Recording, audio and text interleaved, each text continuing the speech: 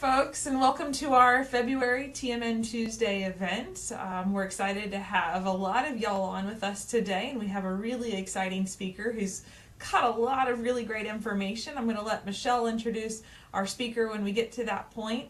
But before we do, we always like to run through a little bit of text so that we know that you can hear us. You can see my mouth moving, and hopefully you can see the screen, and hopefully you can hear us as well.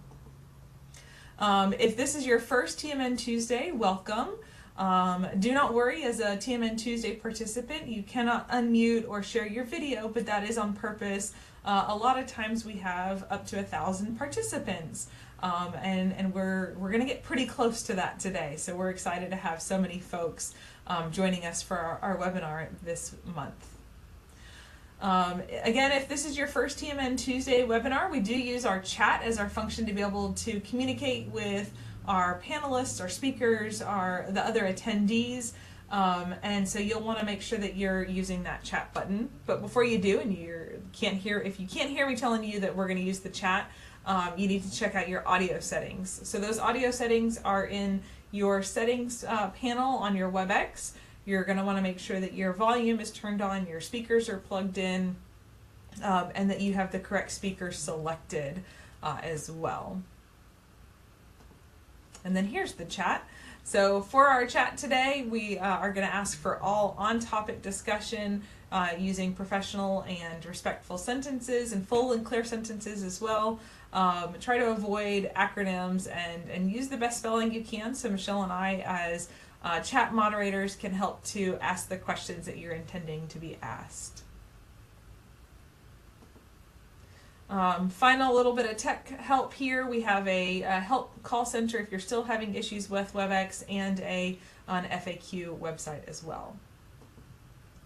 All right, before we jump into the topic, our final run through of our TMN Tuesday webinar etiquette, as always. Attendees are not able to unmute during the WebEx event. Please use the chat box to chat with us. It is open for on-topic discussion. Please be respectful and professional with all comments and questions.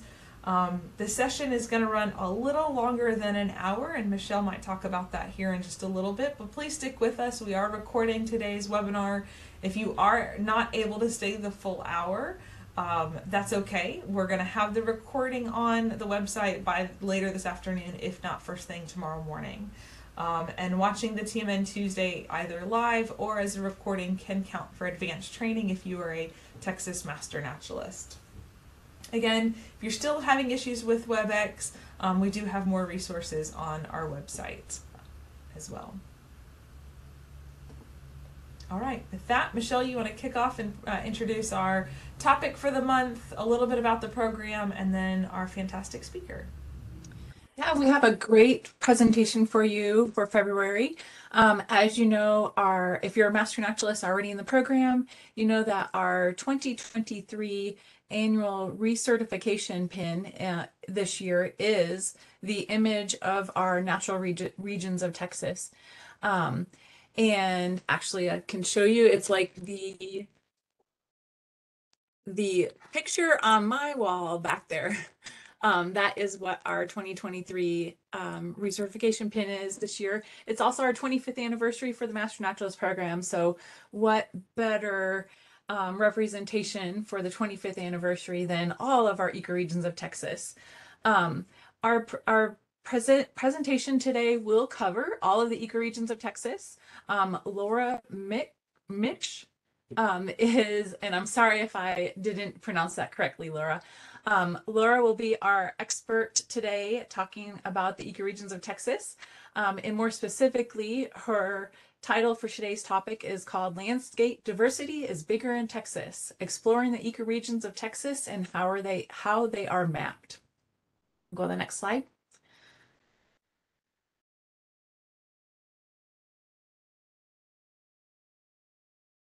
So if you're new to the Master Naturalist program, you're not yet a member, just a reminder, again, we've mentioned it already in this webinar, these webinars, the TMN Tuesday events, are offered as advanced training for our Texas Master Naturalists. Our Master Naturalists can watch them either live or recorded within the year that they are recorded. and receive advanced training credit for them. We did mention earlier that today's presentation is expected to be a little bit longer than an hour, and then questions after that. So as I mentioned, that we offer our TMN Tuesdays every month. It's the second Tuesday of every month. Within reason, there are some exceptions to the year, which we've noted. You'll see on this screen here some exceptions that we have floating for our TMN Tuesdays to be some crossover events and some special events. So again, they're always free, always open to the public, geared towards our master naturalists and the topics that we encounter as Texas master naturalists, and offered as advanced training to help better our volunteer service in these areas. All of our TMN Tuesdays are recorded. They're offered on our website after the event. And you have the link there shown, and we'll also be dropping it in the chat for you too. Next slide. Related to our TMN Tuesday events, we want to put a plug for our virtual volunteer fair that is happening May 2nd and 3rd. So save the date. We'll have more information on our virtual volunteer fair coming up soon. And we kind of put this in here because some of the information that Laura is presenting today, many of our master naturalists have been involved in the TPWD team tool, which has been a ground truthing tool for the agency, and the tools that Laura and her team have been using. So some of our master naturalists have been involved in that as a virtual service project. So a plug for the virtual volunteer fair coming up again this year, May 2nd and 3rd. And then back to our speaker, Laura Mitch is a botanist with our Texas Parks and Wildlife Department within our ecology program. Her work experience has been guided by seasoned ecologists and botanists in the field and in the laboratory. She has experience in invasive species and environmental restoration both. Laura is passionate about the application of sustainability and biology in all fields. During her time at the University of Texas, she conducted independent research concerning the impact of botany education on consumer perception and participation in sustainable food systems. Laura has an extensive knowledge about plant care, ecology, plant identification, and sustainable agriculture. So quite simply, she's one of you, one of us, has the same interest. At TPWD, Laura works with our team to incorporate geospatial projects, integrating ecological principles, field data collection, advanced GIS technology, remote sensing, and user-friendly app development for landscape management and conservation planning, which I mentioned includes our TPWD team tool. So without further introduction, I'm going to turn it over to Laura and get us started today. And just a note, as Laura's getting her presentation pulled up, we're going to hold all questions. So go ahead and chat questions for Laura on the topic being presented today in the text chat. And we're going to hold all questions at the end. And just a reminder that we know that today may go right at that hour or a little bit over. And so if we cannot get to all the questions today, we may have some follow-up kind of electronically through a FAQ sheet that's put up on our website after the event. Okay. Laura, take it away. Awesome. Thank you for that introduction. I'm super excited to get to talk to you guys today about the different ecoregions of Texas. We have a lot to go over. I'm going to try to keep it within an hour or slightly over, but no promises. So the title of this, as said earlier, is Landscape Diversity is Bigger in Texas. We're going to be exploring the ecoregions and a general overview of what we're going to be going over. We're going to start off by talking about what are ecoregions, doing a general review of their purpose, how they're made, how they change over time, and then we're going to look at the various ecoregion maps that exist and just kind of give an explanation why. It's kind of confusing. If you do your own personal research into ecoregions, you're going to come across a lot of different maps. Then we're going to talk about the Ecological Mapping Systems, which is what our program at Texas Parks and Wildlife, the Landscape Ecology program, works on. And then I'm going to explain how EMS and ecoregions are connected. Then we're going to move into what everybody is excited to hear about today, the different ecoregions of Texas. For each ecoregion, we're going to discuss the ecoregion's climate, topography, soil, vegetation, different EMS examples that are existing within that ecoregion, the exports of the region, and species of greatest conservation need, or SGCN. And we're just going to be going over a few of them, not all of them.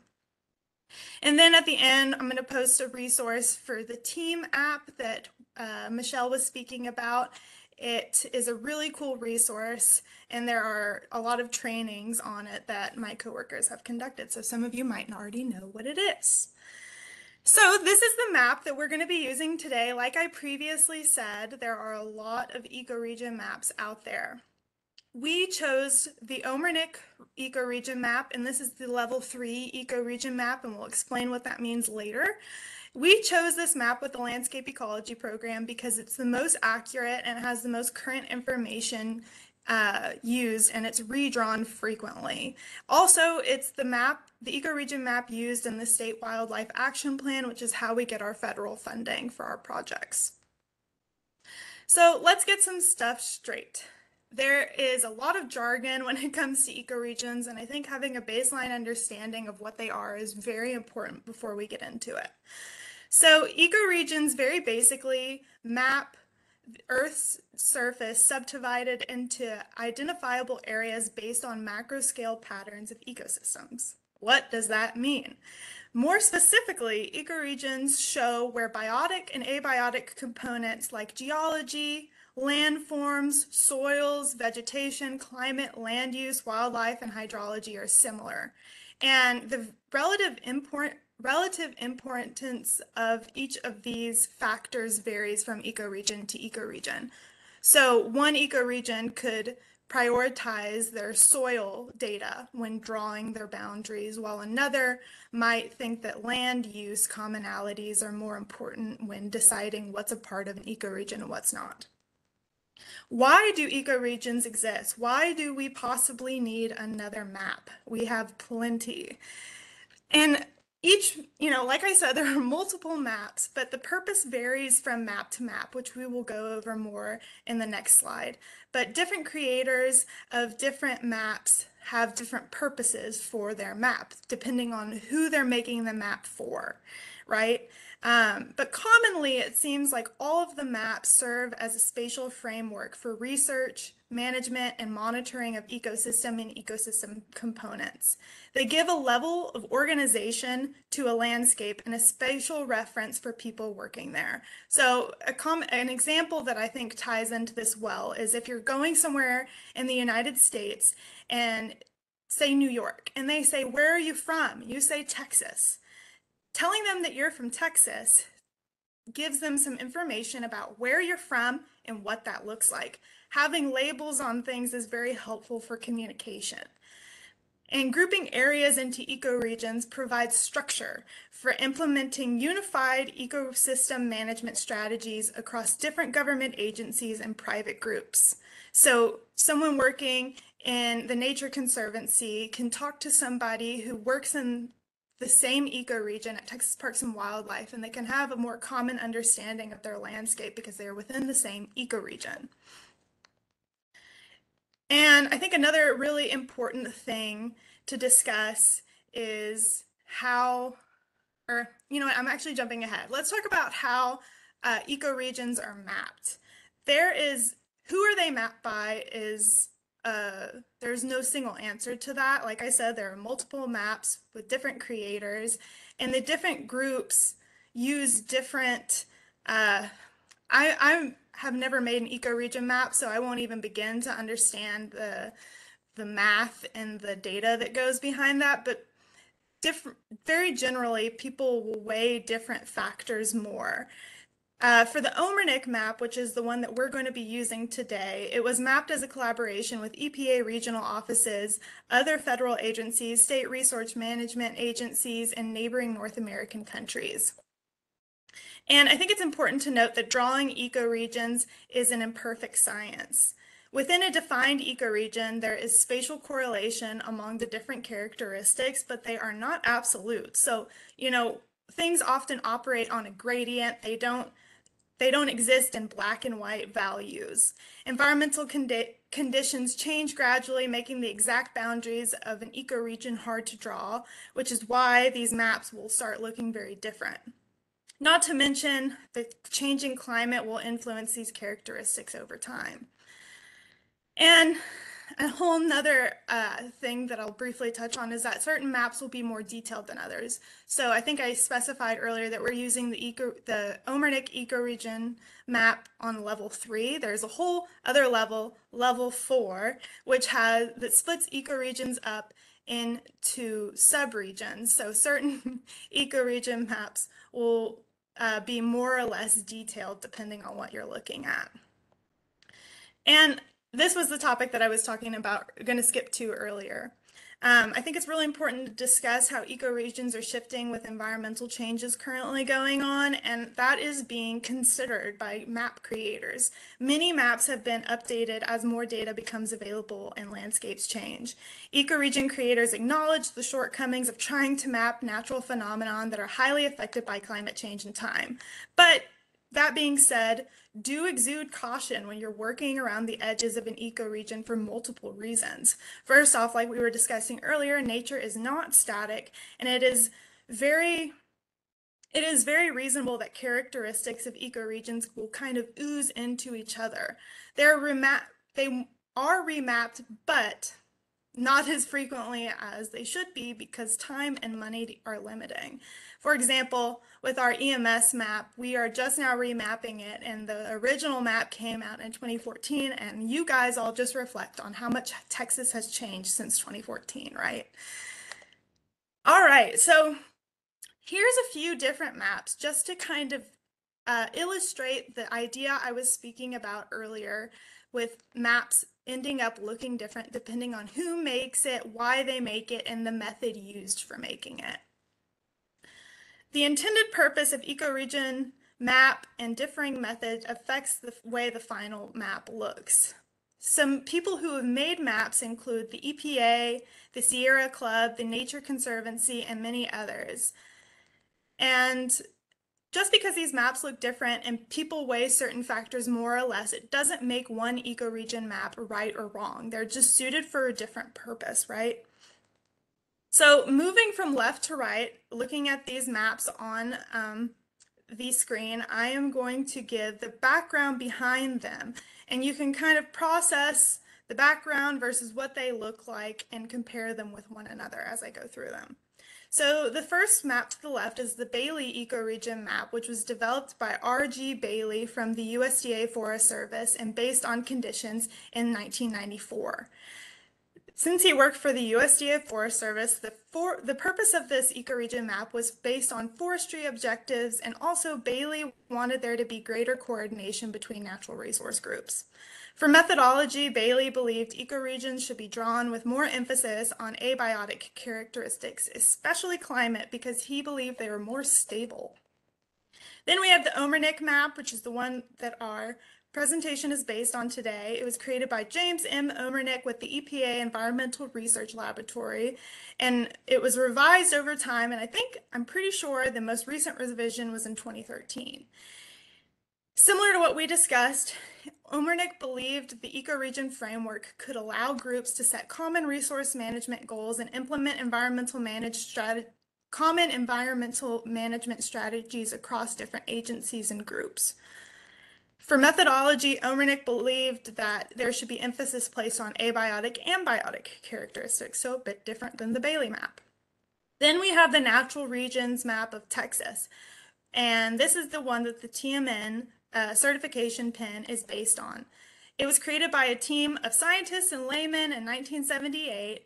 They distinguished ecoregions by physiographic, which is like landforms, and biologic differences. The goal of their natural regions map was to serve as a point of reference for all Texans, and also to help locate areas in Texas that were ecologically significant or unique and target those for preservation.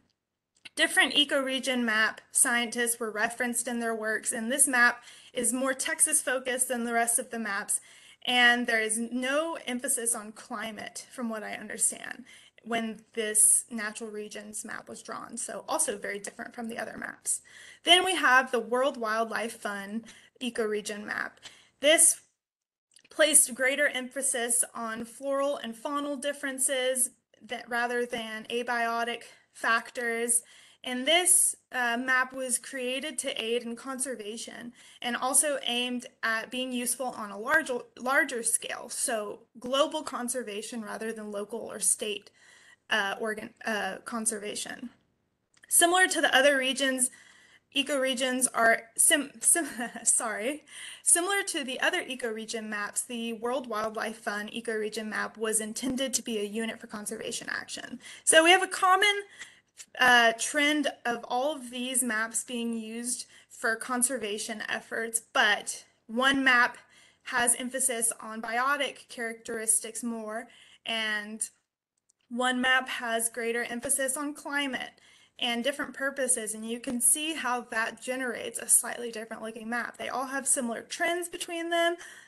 You can kind of compare one ecoregion to another and understand where you are, but they do look different.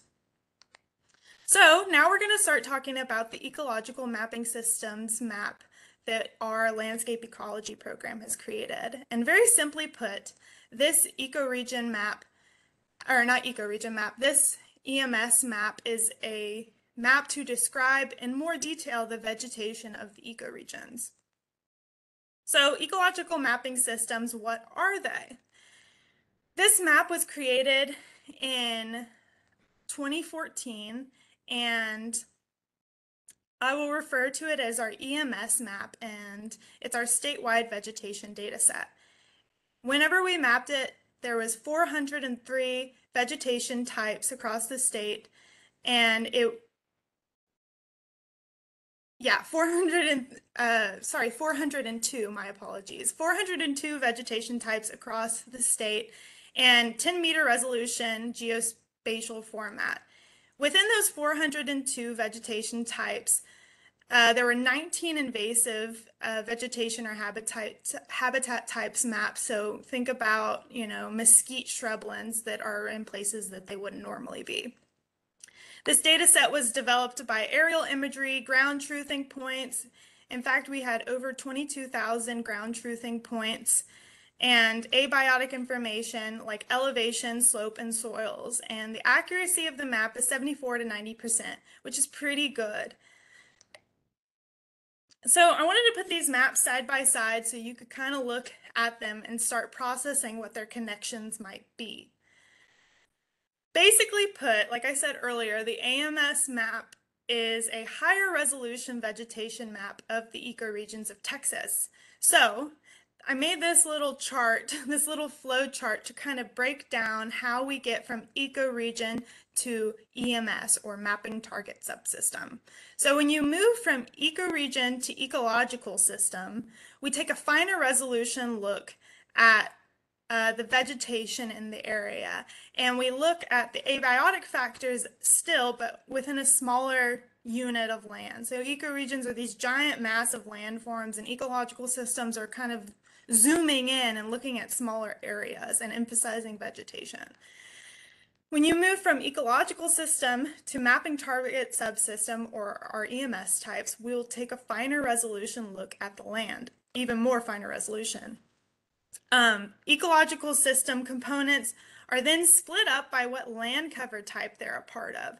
Land cover types are basic general types of vegetation, like broadleaf evergreen forest, which would be like a yaupon dominated forest, grasslands, deciduous shrublands, etc. This will make more sense in the next slide. So what ecoregion a vegetation community is in is one of the several factors taken into consideration when categorizing a chunk of land into a specific EMS type.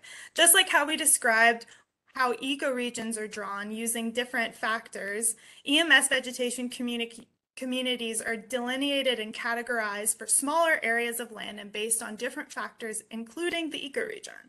So an Edwards Plateau vegetation type cannot occur if that plot of land is in the Blackland Prairie, for example. Here's a very, very straightforward example of what I'm talking about.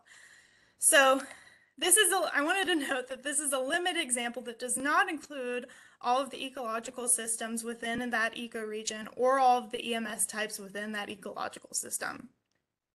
So we start with the ecoregion. We're in the Edwards Plateau, and we move into the vegetation communities that are located in areas with certain characteristics. So let's go through this top kind of set of boxes. So we're in the Edwards Plateau, and then we're in vegetation systems that are on plateau tops and gentle slopes with certain soil types. We're looking at a zoomed in version of the Edwards Plateau type and looking at these specific characteristics. We know that we're in an ecological system called the Edwards Plateau, limestone, savanna, and woodland. And this will comprise many different vegetation types.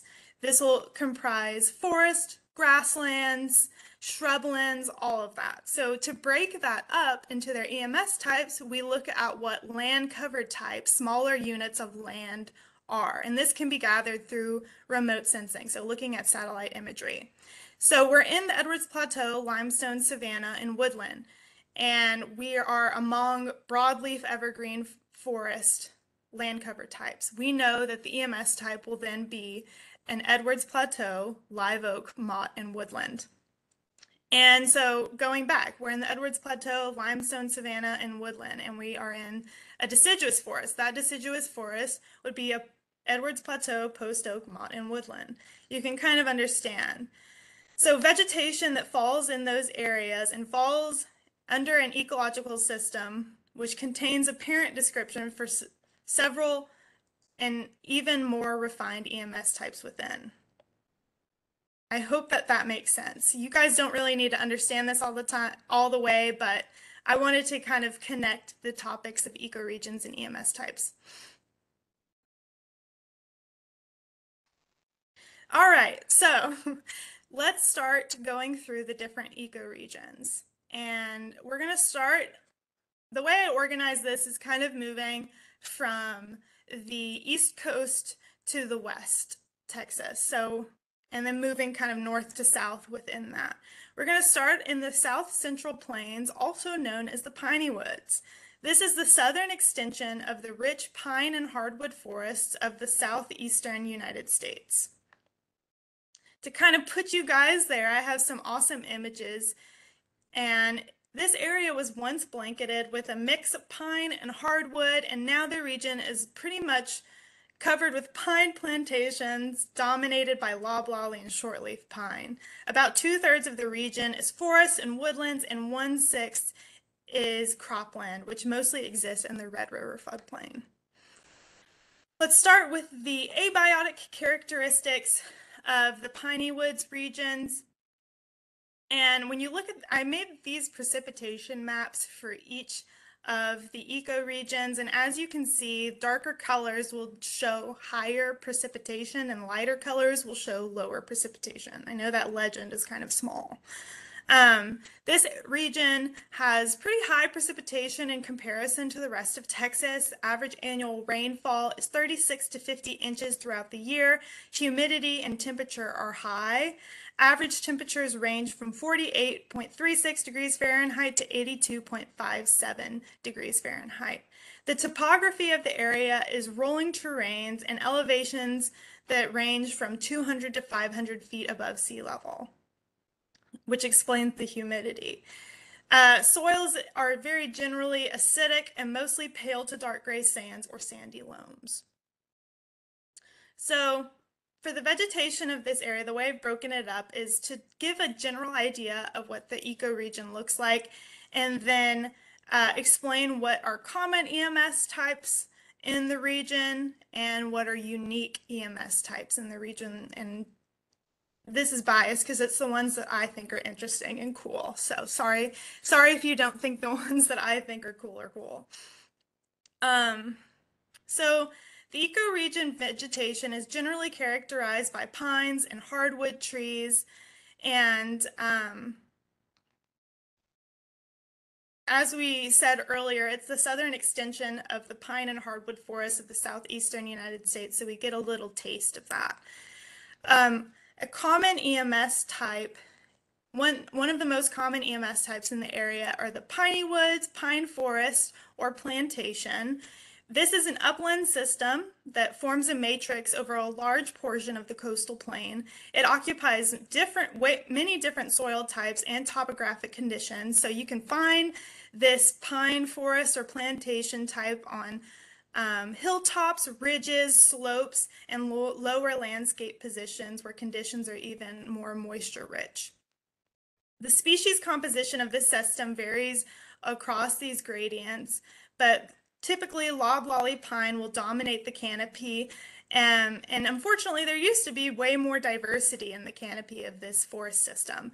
But with logging and the lumber industry in the area, shortleaf pine, or sorry, loblolly pine became very commonly planted, but shortleaf pine and longleaf pine used to be present at greater capacities. Many sites mapped also as pine forests are actually managed pine plantations and managed forests, which is an issue with our EMS map that hopefully with the remap we will figure out how to change, so you'll know what's a natural landscape and what's a man-made forest. Another common EMS type, moving on, is the pine and hardwood forest or plantation EMS type. This EMS type, in contrast to the pine forest and plantation, is not found on hills and ridge tops. So it's a little less common than the pine forest EMS type. This forest has a canopy that is mixed with evergreen and deciduous trees, and this EMS type is typically part of a managed forest as well, with loblolly and hardwood species like sweet gum, black hickory, water oak, and others. Another common EMS type is the small stream and riparian temporarily flooded mixed forest. That's a mouthful. This occupies the bottomlands of small rivers, streams, and creeks. It has a canopy made up of mostly hardwood species like winged elm, sweet gum, sugar hackberry, and other evergreen species like eastern red cedar and loblolly pine at lesser degrees. Now, the cool EMS types, the unique EMS types. One cool EMS type is the seepage, swamp, and baygall EMS type. This is found in lower points of the landscape along low gradient creeks, headwaters of drainages or local depressions, so more moisture rich areas, and can be often found where underground water flow exits the surface as a seep. These areas are typically semi-permanently saturated. The system is densely wooded with overstory species like sweet bay, swamp tupelo, and red maple.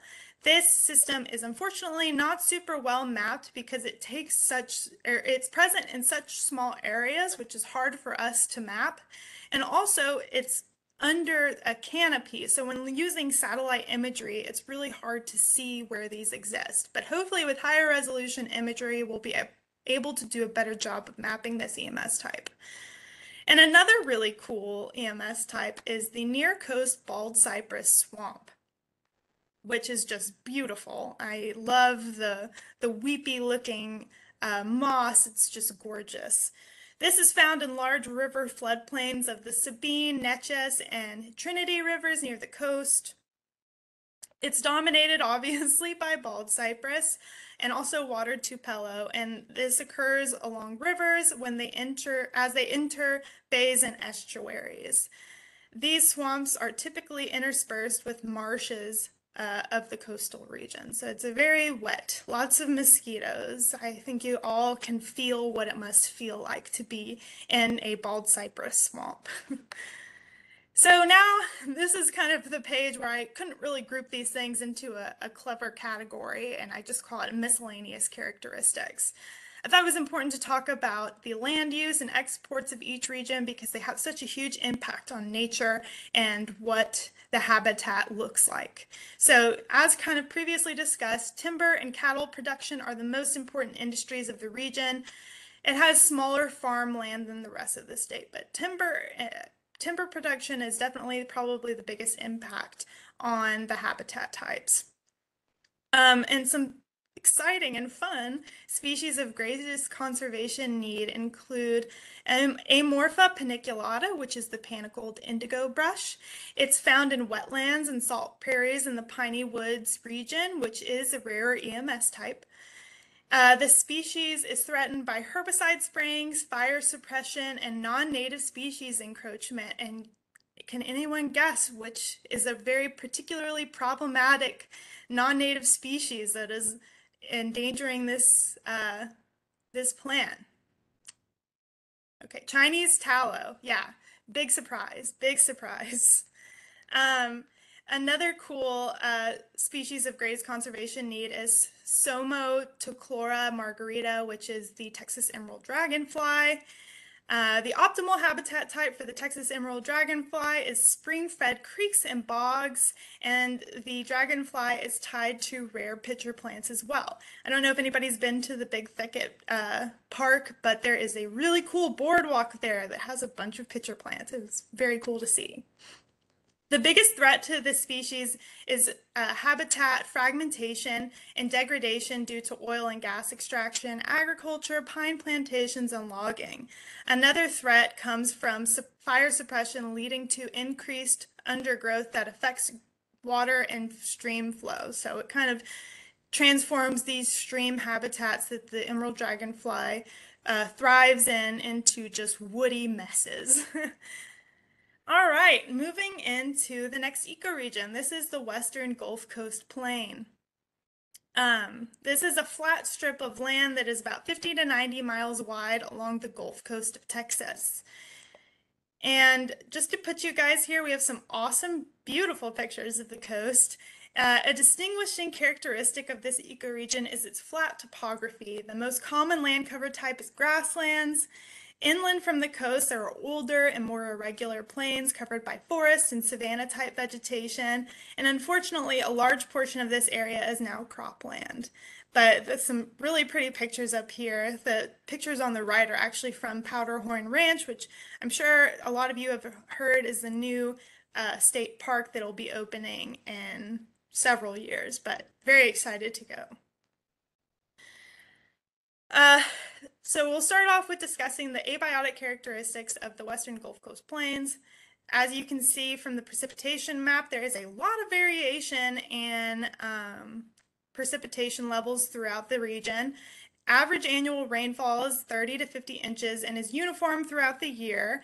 There is slight variation down the coast, like I said, and the temperatures range from 55.3 degrees Fahrenheit to 83.4 degrees Fahrenheit.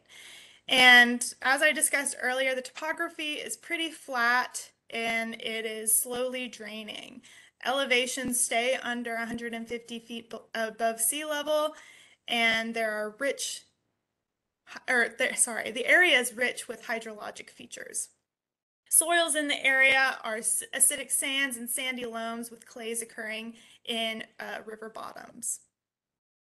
So for the vegetation in the area, there's a lot of variation, including salt marshes, estuaries, tallgrass prairies, oak mott's, you name it, the Gulf Coast Plains has it. Some common plants include southern live oak, lots of different hardwood species, Indian blanket, lemon bee balm, and a lot of other wildflowers. It's really a diverse plant area in regions or in areas of that region where there isn't a ton of agriculture. And tying into that, the most common EMS type in that region is row crops or agriculture.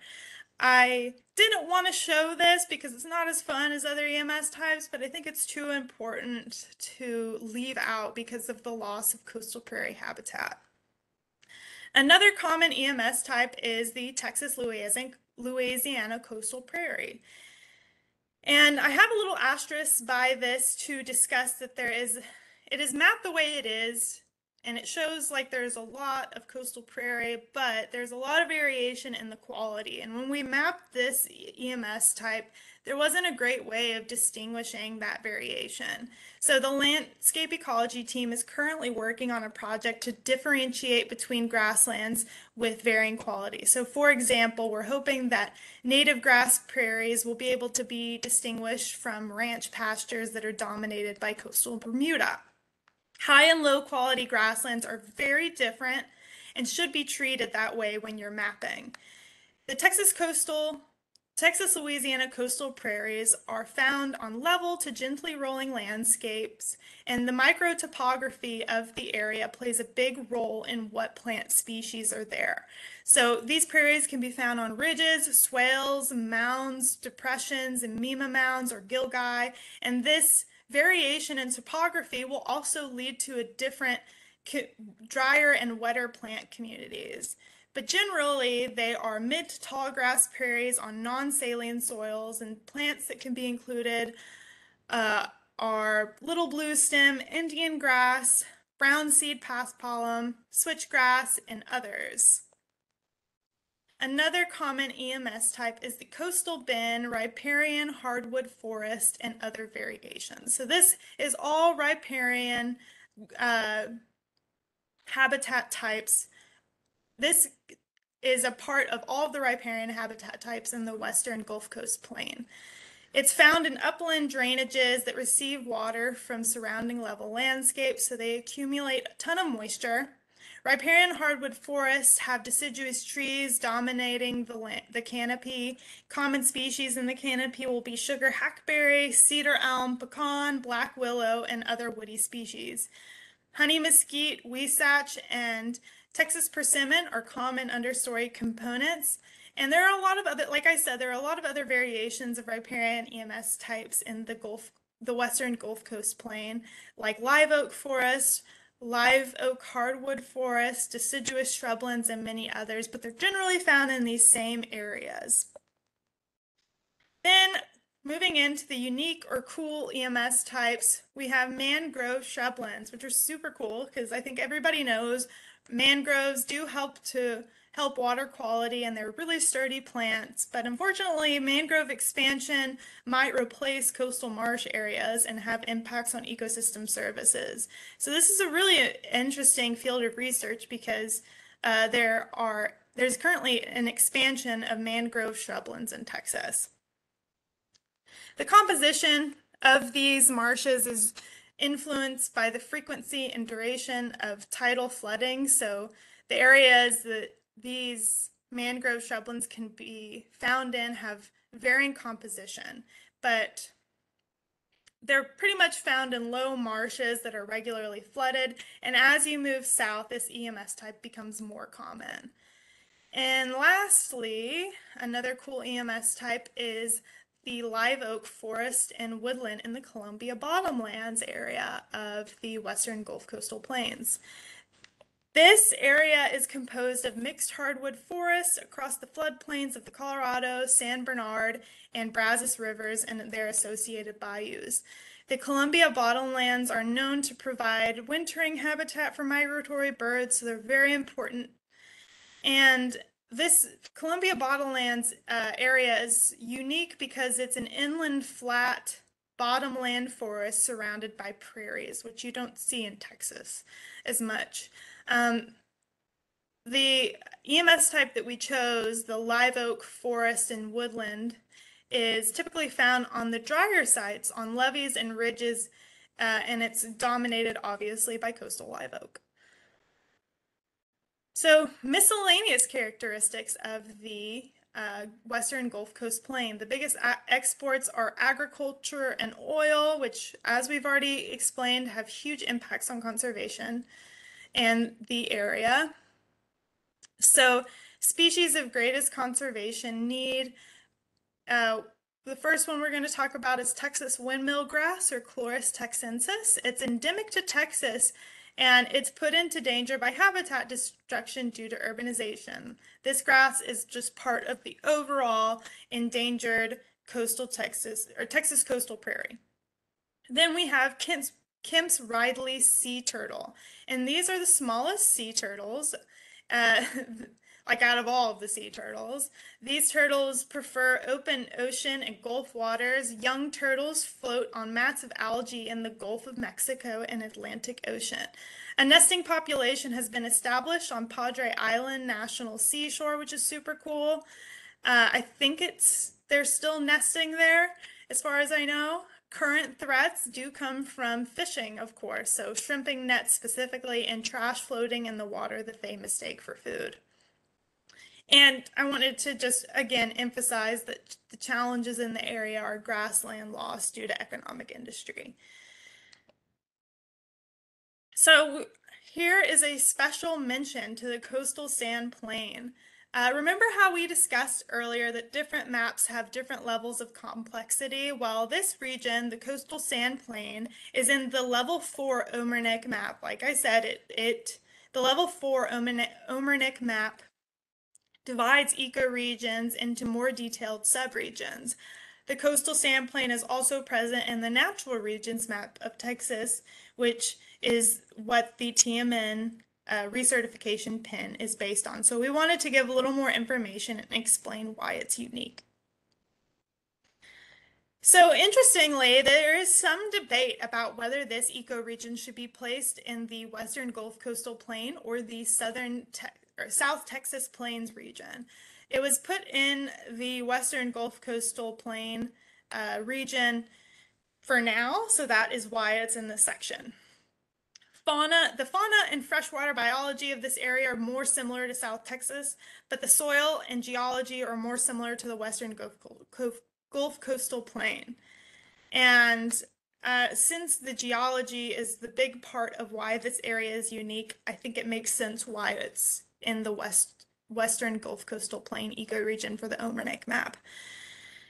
So the climate of the region, it gets a bit less precipitation than the rest of the Western Gulf Coastal Plain. Oops, sorry. I meant to go next on here. This little star denotes where it is on the map. It's this little brown region on the south end of the coast. So this area receives less precipitation than the rest of the Western Gulf Coastal Plains. The average annual precipitation is 24 to 27 inches per year, and it's less humid than the South Texas, it's more humid than the South Texas Plain. So it's got kind of distinguishing climate factors from each of the ecoregions it borders. The topography of the area is level to rolling, and very generally put, if you were to describe the landscape, it's a grassy dune and swale landscape in most of the area. And a swale is also, for anyone who doesn't know, is a low or hollow place. And the geology, like I said, is what makes this area unique. It consists of wind-worked quaternary sand, and it is up to 6 feet deep in some places. And the reason the sands were deposited in such a thick sheet in their present location is unknown. So that's kind of a cool mystery in the state of Texas. So the vegetation of the area, the unique geology and climate has produced a lot of different habitats. The uplands support grasslands dotted with live oak mottes and mesquite mottes, blowing dunes, and coastal wind tidal flats, which are barren flats that are subject to flooding by wind tides. Very general. Also, the eastern side of the sand plain closer to the coast has forelands on these wind tidal flats and a gradient of salt marsh to Gulf cordgrass grasslands.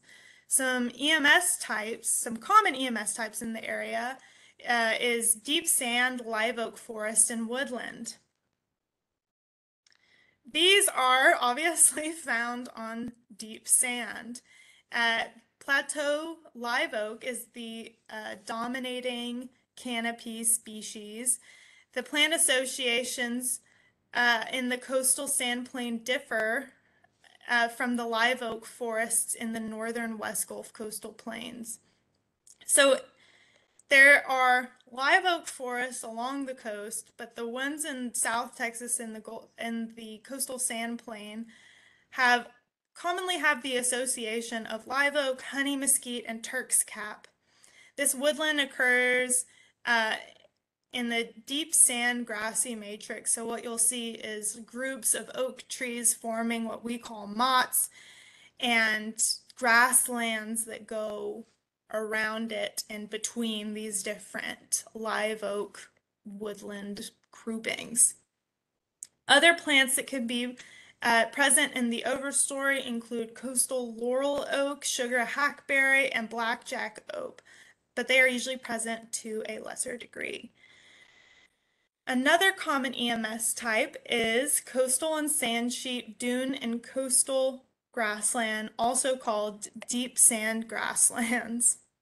And these are those upland grasslands that I was speaking of that kind of they form matrices around these woodland areas within the coastal sand plain. These grasslands are dominated by seacoast bluestem and Gulf dune bluestem. Species like Indian grass, brown seed paspalum, Gulf muley might also be present. And a really cool EMS type, I think these are always fascinating, are active sand dunes. This is when you come across barrens that are sparsely vegetated on deep sands, and there's active sand movement occurring. These dunes can get up to 15 feet or more in height, so they're super cool. And they also just kind of look like they're from a different world. So next we're going to be looking at the eastern central Texas plains, more commonly known as the post oak savanna. To put you guys here, we have some awesome pictures. This area was originally covered by post oak savanna habitat in contrast to the more open prairie regions to the north, south, and west, and the pine forest to the east. So it's the big transition area between the different ecoregions of Texas. Uniquely, many areas have a dense underlying clay pan affecting moisture movement and available moisture for plant growth. So we'll get into it more in the next slide, but most soil has these thick clay layers underneath them. The bulk of the region is now used for pasture and range, though, unfortunately. So these native landscapes are also going away in the name of industry. For the abiotic characteristics of the post oak savanna, as you can see from the map, it still gets pretty high rainfall for the rest of Texas. It receives about 28 to 40 inches per year, and rainfall peaks in May or June. The average temperatures range from 46 degrees Fahrenheit to 82.9 degrees Fahrenheit. The topography of the area is gently rolling terrain to hilly areas. Elevations range from 300 to 800 feet above sea level. So getting back to the soils that we were talking about earlier, upland soils are light-colored, acidic sandy loam or sands. Bottomland soils might be brown to dark gray and acidic with textures from sandy loam to clay. And again, dense clay layers lie underneath all these soil types, which is kind of unique. Generally put, the ecoregion, like I said, is a transition region with grassland mosaics passing through oak-dominated forest. Fire plays a really big role in used to play a really big role in shaping the landscape in the area and the Blackland Prairie ecoregion, which we're going to talk about in a little bit. Fire maintained plant communities in the area by suppressing invading woody species and stimulating prairie grass and forb growth. Additionally, there was historic grazing by bison that would maintain the grasslands, and now without those factors, woody overgrowth is becoming more common. And common invaders of the area due to this woody overgrowth include yaupon and juniper. And we call these native invasives because they have formed these monodominant stands that they wouldn't typically if natural cycles were in play, natural fire cycles and management. So one of the most common EMS types is savanna grassland, and this asterisk is to also go over kind of like what we talked about in the coastal prairie EMS type. There is a lot of quality differences in this EMS type, and we are working on a way to be able to distinguish them. But for now, these savanna grasslands are on gently rolling to hilly topography with sandy to sandy loam soils. Savanna grasslands represent a herbaceous component in the post-oak savanna, which is overall, like we said earlier, a mosaic of woody and herbaceous cover types. This is that herbaceous cover type. These grasslands are present in patches between oak woodlands and are areas of transition. Common grasses include big bluestem, brown seed paspalum, and many bromus species. More commonly, though, now non-native grasses include KR, bluestem, Bahia grass, and Bermuda grass, unfortunately. Another common EMS type is the post oak savanna, post oak, yaupon, motte, and woodland. Let's see. It's not letting me progress. Or I don't know if you guys can see this. I'm having some technology issues. I can see the slide that says post oak savanna vegetation. Uh-huh. The photo has not changed though? I don't think so. Okay. Well, let's see. You want to unshare and then reshare? Is it changing? Now it's changed. Now we're on miscellaneous. Okay. Well, we'll just go through this without the photos. I saw the information that is needed, so I'm sorry, you guys, but we won't have the photos to show a post-oak yaupon, motte, and woodland, but I'm sure a lot of you guys can envision what it looks like. It's a post-oak forest with yaupon filling the understory. We've probably all seen it. So this EMS type represents a transition from woodlands and forests of East Texas to the prairies of the Blackland prairies to the west. It's post-oak dominated woodlands, and the canopy can also include blackjack oak, black hickory, cedar elm, and other tree species, but the composition of the canopy will vary depending on where you are in the region. But a common factor is that yaupon will make up the understory of the vegetation type.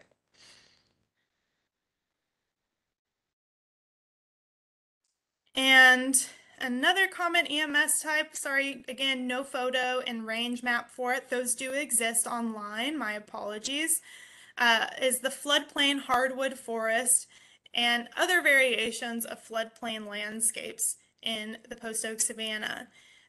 These different floodplain EMS types occupy broad flats at low topographic positions along large waterways such as the Sabine and Trinity rivers.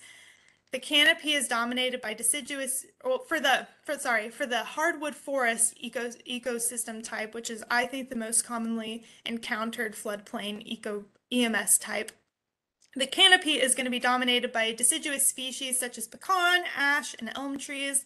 The composition of the woody species will change again depending on how moisture rich the area is and also where you are in the post oak savanna region. So more east or more west where you are will affect what species are commonly growing there.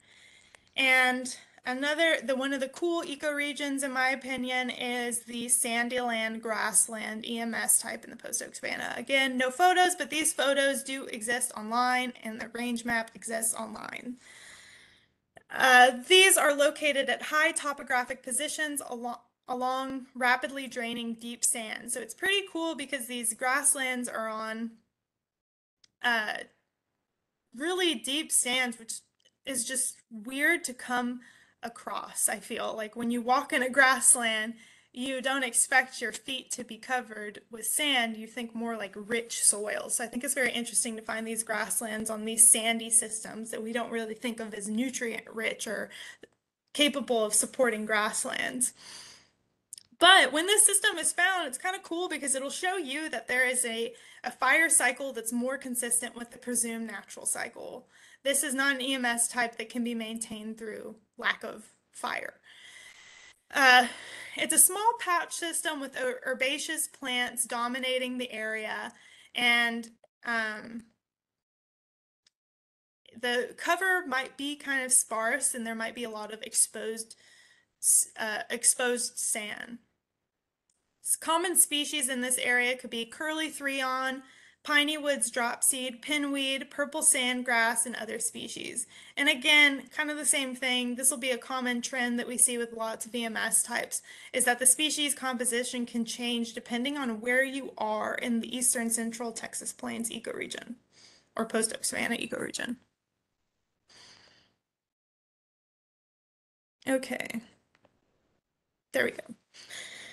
So, miscellaneous characteristics of the post-oak savanna. The major exports of the area are cattle ranching and agriculture, and we've already kind of explained why those have impacted the area, but to repeat, cattle ranching promotes the use of non-native grasses because of their drought tolerance, and also cattle do a great job, unfortunately, of moving invasive seeds around. So they kind of serve as a vector for non-native grass spread. Some species of greatest conservation need in the area include Abronia macrocarpa, which is the large fruited sand verbena. This is found on deep sandy soils with sparse vegetation in post-oak woodland savannas, or it doesn't even have to be in a grassland, it could also be just in a smaller opening within a woodland. Cool, this is really cool, I think. This species is pollinated by moths, so the flowers open at night. Threats to the species come from competition with invasive grasses and conversion of open grasslands to dense woodlands. Another species of greatest conservation need in the area is the Houston toad, or Anaxarus houstonensis. Our team actually just completed a project using GIS technology and statistical modeling to map habitat for the Houston toad. From what we know, they prefer forested areas with loblolly pine, post oak, blackjack or sandjack oak, yaupon, and little bluestem. They burrow in the sand for protection, making the relatively sandy soil of the eastern central Texas plains optimal. For breeding, they need shallow ponds or temporary water sources, which could include rain pools, flooded fields, blocked drainages, and depressions that hold water, which also makes them very hard to map because these aren't constant aquatic habitats. They come and go. Threats to the species come from habitat loss due to development and agriculture, and another threat comes from the conversion of ephemeral wetlands to permanent ponds because it will increase predation, competition, and hybridization with other frog species. Challenges in the area are these native savannas being lost. We're seeing a trend here in Texas that's just going to continue. Invasive species and development, like urban development, are also big problems in the area. Okay, so Texas Blackland Prairie is the next ecoregion we're going to discuss. Beautiful, diverse grasslands, and it was historically grazed by bison and maintained by fire, much like the post-oak savanna. The Blackland Prairie was once covered with diverse prairie grasses and is now a higher percentage of cropland than adjacent regions. Large areas of the region are now being converted into urban and industrial uses, and very, very little of native Texas Blackland Prairie remains. So, climate in the region, as you can see, it still gets pretty high precipitation in comparison to the rest of the state, but there is some variation from north to south. The northern region of the Blackland Prairie has rain peak in May, and it gets a little more rain. And the south central region has uniformly distributed rain throughout the year, but it gets a little less rain overall. The average annual rainfall across the whole Blackland Prairie is 28 to 40 inches, with some variation in peak precipitation, like we discussed. Average temperatures range from 47.8 degrees Fahrenheit to 83.6 degrees Fahrenheit. Topography in the area is gently rolling to level. Elevations range from 300 to 800 feet above sea level, so we are moving up as we move west. The soils are uniformly dark-colored alkaline clays called black gumbo, and I found out that this is the state soil of Texas. Very cool. And this black gumbo is interspersed with gray acidic sandy loams. Texas Blackland Prairie is very fertile soil, so that is why so much of the region has been converted into agriculture. Generally put, the ecoregion's vegetation is covered with crops and non-native forage plants, but it was once a very diverse prairie with grasses like big bluestem and Indian grass. Common EMS types in the area, again, I wish I didn't have to put this, but row crops is one of the biggest EMS types in the region because of those very nutrient-rich soils. The next most common EMS type is the Blackland Prairie disturbance or tam grassland. And the asterisk is there again to acknowledge the variation in grassland quality that we are trying to tackle in our team. This EMS type is found on flat to gently rolling land. It's this, the range that it shows, the actual range of these native vegetation types is much smaller. But as it stands now, a lot of this grassland will be comprised of KR bluestem and Bermuda grass. Another common EMS type throughout the Blackland Prairies is the Central Texas riparian herbaceous vegetation EMS type. This is commonly found around drainage areas and streams throughout the Blackland Prairie ecoregion. It's in areas that are adjacent to rivers and streams and composed of herbaceous plants like cocklebur, blue mist flower, inland sea oats, rye grasses, and many other species. These are typically more diverse than what I see in surrounding grassland areas, so they're kind of fun to come across. A unique EMS type is a native prairie. We don't have this mapped right now, but hopefully that's going to change. A Blackland Prairie, native prairie. Undisturbed Blackland Prairie only exists in about 1% of the region, and that amount is decreasing.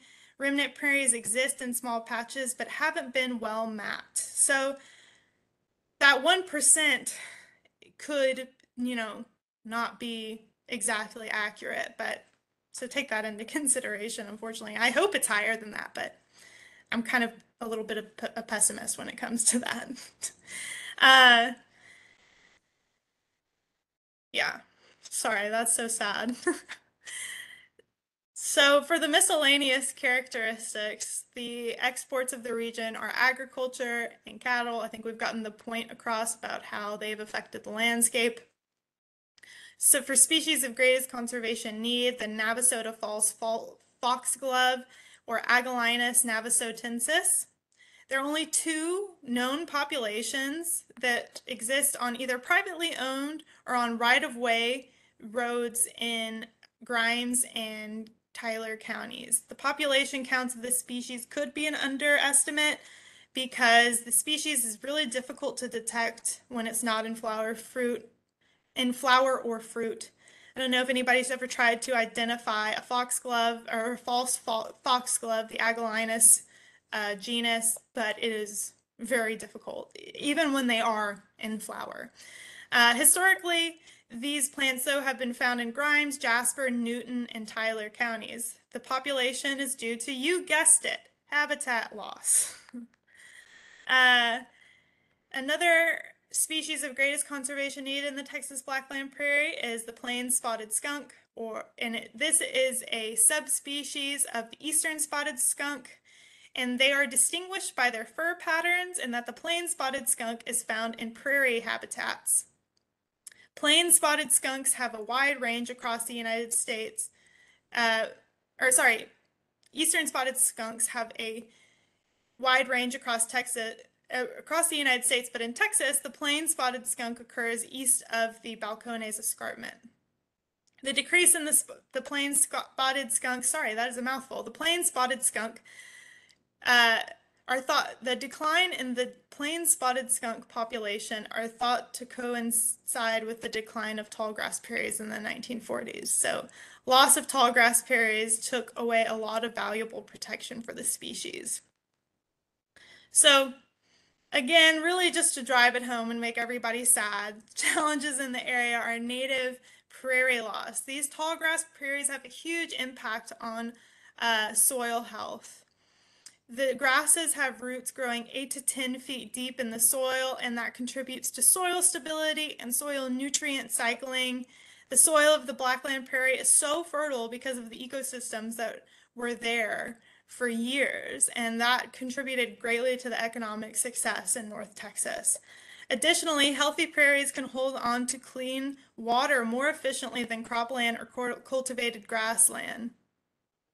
1 acre of Blackland Prairie can hold 250,000 gallons of water. That is astonishing.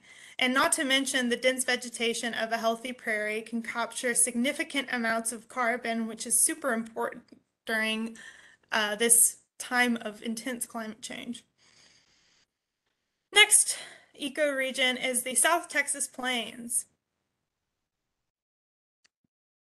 This was an area that was once covered with grassland and savanna vegetation that varied in composition during wet and dry cycles. Grazing and fire suppression allowed for thorny brush to overgrazing and fire suppression specifically allowed thorny brush to become the dominant vegetation type.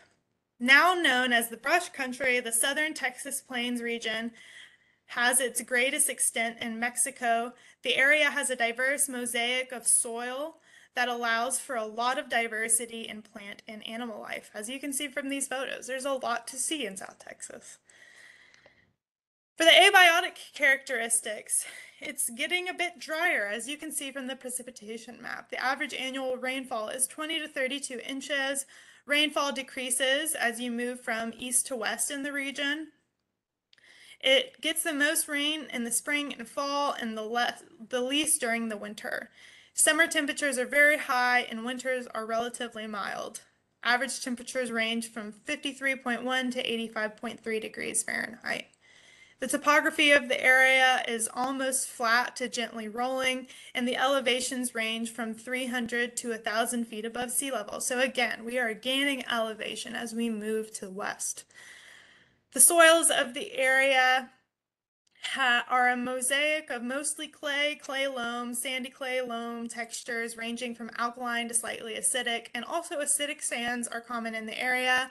Some areas of South Texas also have a shallow root-restricted layer of cemented caliche, which is basically mineral deposits of gravel, sand, and nitrates.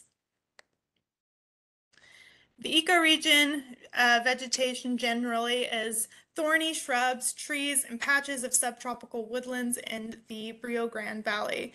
Shrublands arose as grasses were grazed by livestock, which eroded the soil structure, thus leaving rocky, dry soils. Common shrubs include honey mesquite, huisache, and guajillo.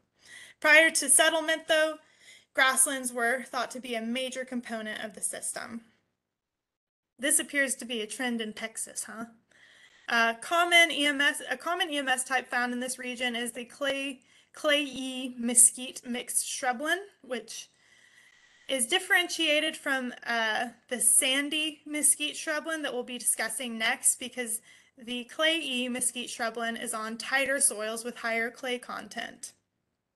These clay mesquite mixed shrublands are often found lower in the landscape compared to the sandy mesquite shrublands or woodlands. They are usually more closed also than sandy mesquite woodland and shrublands because the the soil being more tight and clay heavy will allow more shrubs to establish themselves. So there's not a savanna matrix component to these clayey mesquite mixed shrublands like there is in the sandy mesquite shrublands. Common woody species include mesquite, obviously, and also huisache and ebony and sugar hackberry, kind of usually not as tall as the mesquite, but like lower, but not considered the understory, if that makes sense. The understory typically contains prickly pear, lote bush, and ganajero. Species composition varies though with land use history and age. And the herbaceous layer of this EMS type is pretty sparse, so we won't go into that. Now we move into discussing the sandy mesquite woodland and shrubland, which you've already kind of explained how it's different than the clayey mesquite mixed shrubland. This occurs on sands, sandy loams, and loamy sands. Sandy mesquite woodlands and shrublands are very commonly they very commonly occur amidst a grassy matrix, so these deep sands can keep shrub cover lighter, which allows for grasslands to come into the landscape. The canopy is about 6 meters in height and comprised of mesquite and huisache. The shrub layer will usually contain Texas persimmon, Colima, Brazil, and black brush. And then the next common EMS type is the South Texas sandy mesquite savanna grassland. These are a mouthful to keep naming. The sandy mesquite savanna grassland is that grassland matrix that we were just discussing, kind of going in between and through these sandy mesquite woodland and shrublands. So these areas are grass-dominated sandy sites with patchy overstories. The sandy mesquite savanna grassland is the grassy matrix. Species commonly found in these grasslands include little bluestem, seacoast bluestem, silver bluestem, and other grasses. Many sites are also unfortunately dominated by non-native species like Bermuda grass and bufflegrass. A unique EMS type are these South Texas palm groves. It's not really in the South Texas ecoregion, but it kind of is, and we categorize it into South Texas, but it's limited to small groves that are less than 20 hectares of Sabala mexicana, also known as Mexican sable palm, and they exist in loamy or clay bottomland soils adjacent to Mexico. This EMS type might have occurred along the Rio Grande, but is now limited to just a few sites near the Gulf in southern Hidalgo County. Next, a cool EMS type is South Texas salty thorn scrub. These are open shrublands on sites where soil salinity is high and usually they're on saline clays. When soil salinity, though, is not extreme, it will be occupied by a different EMS type. So the type of soil present really will shape whether or not this EMS type exists. I always find it really interesting when plants thrive in salty areas. Like, out of all of the places you can grow, why are you putting up with such salty conditions? Like, that seems extremely unpleasant to be stuck in, but they do. The diversity in shrublands really displays the soil diversity of South Texas that we briefly touched on. Some of the common halophytic shrubs found in the area, and halophytic basically means salt tolerant, include Texas barilla, golden weed, seepweeds, and tornillo. So for the miscellaneous characteristics of the South Texas plains, oil and ranching are some of the biggest industries in South Texas, and they have obviously impacted the landscape from what we've seen. Some really cool species of greatest conservation need include star cactus, which is Astrophytum asterius. This occurs in the Rio Grande Valley of South Texas, specifically in Star and Zapata counties, but historically also in Hidalgo counties. And also it was reported in Cameron County, but there is no known habitat there that the star cactus would thrive in. This is a spineless cactus with yellow flowers that have a red to orange center. The star cactus is preferring habitats that are gravelly, somewhat salty, clay or loam soils, and areas with sparse vegetation among grassy thorn scrub. It flowers in March through May, and the star cactus is widely available for sale among growers. The threat to the species is thought to be from overcollection in the last 150 years. And another threat comes from brush eradication, overgrazing, destruction of natural vegetation for cultivation of different crops. Another species of greatest conservation need, which I'm sure a lot of you have heard about, is the ocelot, Leopardu pardalis. The ocelot resides in dense thorny shrublands in the lower Rio Grande Valley and Rio Grande Plains. And it's really interesting for this plant, sorry, not plant, I'm used to saying plant for everything, this animal. Dense canopy cover is extremely important for ocelot habitat. In fact, the optimal habitat is at least 95% canopy cover of shrubs. Shrub density below the 6-foot level is the most important component of ocelot habitat. Shrub density should be such that the depth of vision from outside the brush line is restricted to about 5 feet. So this is really, really, really thick woodland. And only about 1% of South Texas supports this optimal habitat as it was defined. Much of the suitable habitat has been converted to agriculture and urban development over the last 60 years. Additionally, the soil types that support this really thick brush needed for the ocelot is really fertile, so it's prime for agriculture. Also, a more modern danger to the ocelot population are roadways. So watch where you're driving. Oops.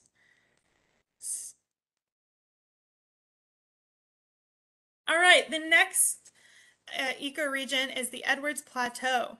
This region is largely dissected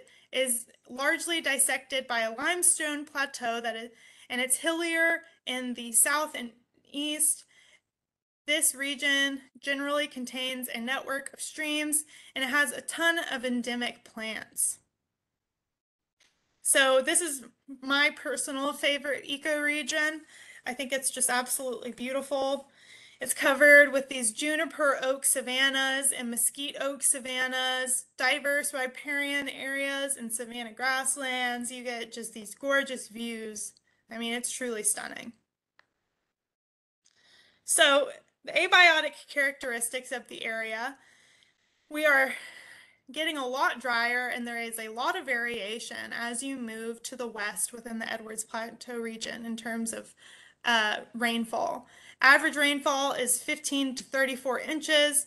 Rainfall is highest in May or June and also in September. The average annual temperature is 46 degrees Fahrenheit to 82.3 degrees Fahrenheit. General description of the topography, it's got a lot of features. It's a landscape of springs, stony hills, and steep canyons. The limestone soil is honeycombed with lots and lots of caves. Very cool. Huge elevation range that goes from 100 feet to over 3,000 feet above sea level.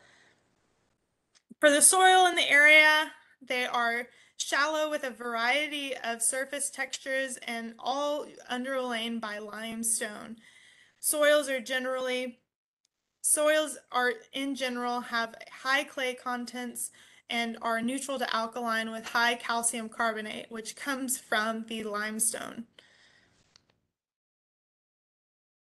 For the vegetation in the area, the landscape is characterized by grasslands, woodlands, grasslands, woodlands, and plateau live oak forests, mesquite savannas. It's really, really, really diverse. It's hard to kind of put into a paragraph how much vegetation variation exists, but unfortunately, a lot of it is dominated by low quality browse, forb, and grass plants. Overgrazing and fire suppression has shaped the area and converted a lot of it from grasslands to brushland, which again, we see is a kind of a common trend throughout Texas, right? Um, one of the most common EMS types in the area is the Edwards Plateau, ash, juniper, mott, and woodland. This is a part of an upland system that forms a matrix of vegetation types. It contains mosaics of juniper forests, woodlands, and savanna grasslands over shallow soils of rolling uplands. The ash, juniper, mott, and woodland is a relatively closed woodland in the upland limestone areas, and it crosses also over into adjacent ecoregions. So you'll see a lot of these ash, juniper, mott, and woodlands in, say, the cross timbers region, southwestern tablelands. There's a lot of bleed over because ash juniper just does well all over the place. Ash juniper will dominate the canopy, and it will also be present in the shrub layer. And different juniper species will make appearances depending on where you are in the Edwards Plateau. So from east to west, you'll see the appearance of different juniper species, but it will be dominated by ash juniper throughout. And there's usually a very sparse vegetation layer, not a lot going on. Next, a common EMS type in the area is the oak and ash juniper slope forest EMS type. These forests are on rocky slopes, co-dominated by ash juniper and plateau live oak, and they usually occur in dry to semi-moisture rich middle slopes of the rolling uplands. Next, we have the riparian live oak forest, and this will be found in small streams that tend to be on erosional soils. The riparian live oak forest is characterized as woodlands dominated by live oaks, plateau live oak, with ash juniper also being present in the canopy to a lesser degree. So we kind of discussed how there's lots of streams going through this ecoregion, and that's where these riparian EMS types will find their home. Next, for a cool EMS type, we have playas.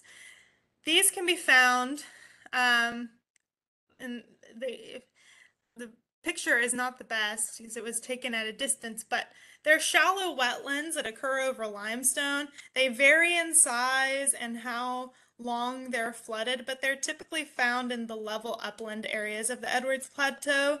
The dominant vegetation includes grasses and forbs that are tolerant of wet periods, but not considered wetland dependent plants. So they like more moisture, but they're not dependent on it. They can kind of deal with some fluctuations. Larger occurrences of this wetland system occur in Crockett, Reagan, Schleicher. Sorry if I mispronounced that for anybody who lives in that county. Irion and Sterling counties in the northwest Edwards Plateau. Some common plants include white tridents, yellow stonecrop, western ragweed, silver leaf nightshade, and many more. And another non-mapped EMS type that we are working on is the Edwards Plateau Mesic Canyon. These occur on rich loams that are often rocky with little soil development. This Mesic Canyon vegetation type occurs at the transition between slope and riparian / floodplain system, so it's got a little less moisture. This EMS type is endemic to the Edwards Plateau. You can't find it anywhere else, and it occurs on canyon bottoms, mesic lower slopes, and steep canyons. Primarily, it's found in the southern Balcones escarpment, and it contains more rich, moisture-loving plants like the ash tree, Texas ash, big tooth maple, bur oak, maidenhair fern. This photo came from Lost Maples State Park. It's a great example of what this might look like. And we are currently working on a project to get these mapped. But it is hard to find them because they're not super common. All right, miscellaneous characteristics of the Edwards Plateau. Cattle is the biggest economic industry, and because there's also a lack of soils that are suitable for farming, but that makes for plenty of area for grazing. Species of greatest conservation need include Texas wild rice, Zizania texana. It is very restricted in its range. It's only known from the upper 2 miles of the San Marcos River in Hays County. The Texas wild rice is a clumping perennial grass that roots underwater in riverbeds, and it grows in gravelly or coarse sandy soils in clear, cool, fast-flowing waters of stream-fed rivers. It is threatened due to factors associated with its urban location near the headwaters of the San Marcos River, because there's habitat alteration due to construction, non-native species that come through from just people being people, pollution from the city and the university, and recreation because a lot of people love the river. And then we have the golden cheek warbler. I'm sure a lot of you guys are familiar with this. This is a widely discussed endangered species. These birds only nest in central Texas in mixed ash juniper and oak woodlands in the ravines and canyons. Habitat for golden cheek warblers is tall ash, juniper oaks, and other hardwood tree woodlands. Golden cheek warblers are threatened due to tall junipers and oak woodlands being cleared for construction and infrastructure because everybody wants to move to the hill country. Also, ranching causes these woodlands to be cleared, and they are also flooded. These woodlands are flooded when lakes are built. All right, we have another special mention area. Right here, this little yellow region where the star is, if you can see, this is called the Llano Uplift. This is a part of the natural regions map, so we thought that it was important to explain why it was unique. The Llano Uplift is known for large granite domes, and the area includes several major rock quarries that mine a distinctive pink granite. Enchanted Rock is a well-known area of tourism. There is debate among geologists about whether this area contains the only known deposits of lanite. And I don't know much about lanite, but this could be the only region that you can find it. But apparently there's some disagreement among geologists. The rocks of the Llano Uplift come from the Precambrian era, which predates even the oldest dinosaurs. The granite in the area is exposed because younger sedimentary rocks eroded away, and the hills that you see in the area are formed when the Balcones fault shifted. Soil in the area is sandy loams and gravelly soil commonly in the upland areas. There are some clay soils in more bottomland regions of the Llano Uplift. Soils are generally acidic because of the weathering of the underlying granite. And there are also a lot of areas of exposed bedrock. You can also find lots of large boulders on the soil surface. And soil management concerns include brush control, large stones, and limited soil moisture. Oh, here, whoops, I forgot. Here's a photo of what the Llano Uplift landscape looks like, and then this photo at the bottom is the infamous lanite. Beauty is in the eye of the beholder. I'm not sure exactly what stone or rock that people are a fan of, but it's pretty cool that it might only be found in the Llano Uplift. So vegetation of the area. It's a mosaic of vegetation types like closed canopy forests, open woodlands, grasslands, and sparsely vegetated outcrops. Common EMS types in the area, in the Llano Uplift area, are live oak woodlands. It's dominated, the Llano Uplift live oak woodland is dominated by plateau live oak, and this is the most common forest and woodland type in the Llano Uplift. Other common plants making up the woodland habitat might include ash juniper, post oak, blackjack oak, and others. The Llano Uplift, another common EMS type is the Llano Uplift post oak woodland. Forests and woodlands that aren't dominated by live oak are generally dominated by post oak, with blackjack oak and black hickory making appearances to lesser degrees as well. I think this area is really interesting because in comparison to the rest of the Edwards Plateau, ash juniper plays a much less dominant role. And my best guess as to why is that it's right next to the post oak savanna ecoregion. So some of those characteristics must bleed in to the Llano Uplift, which is pretty cool.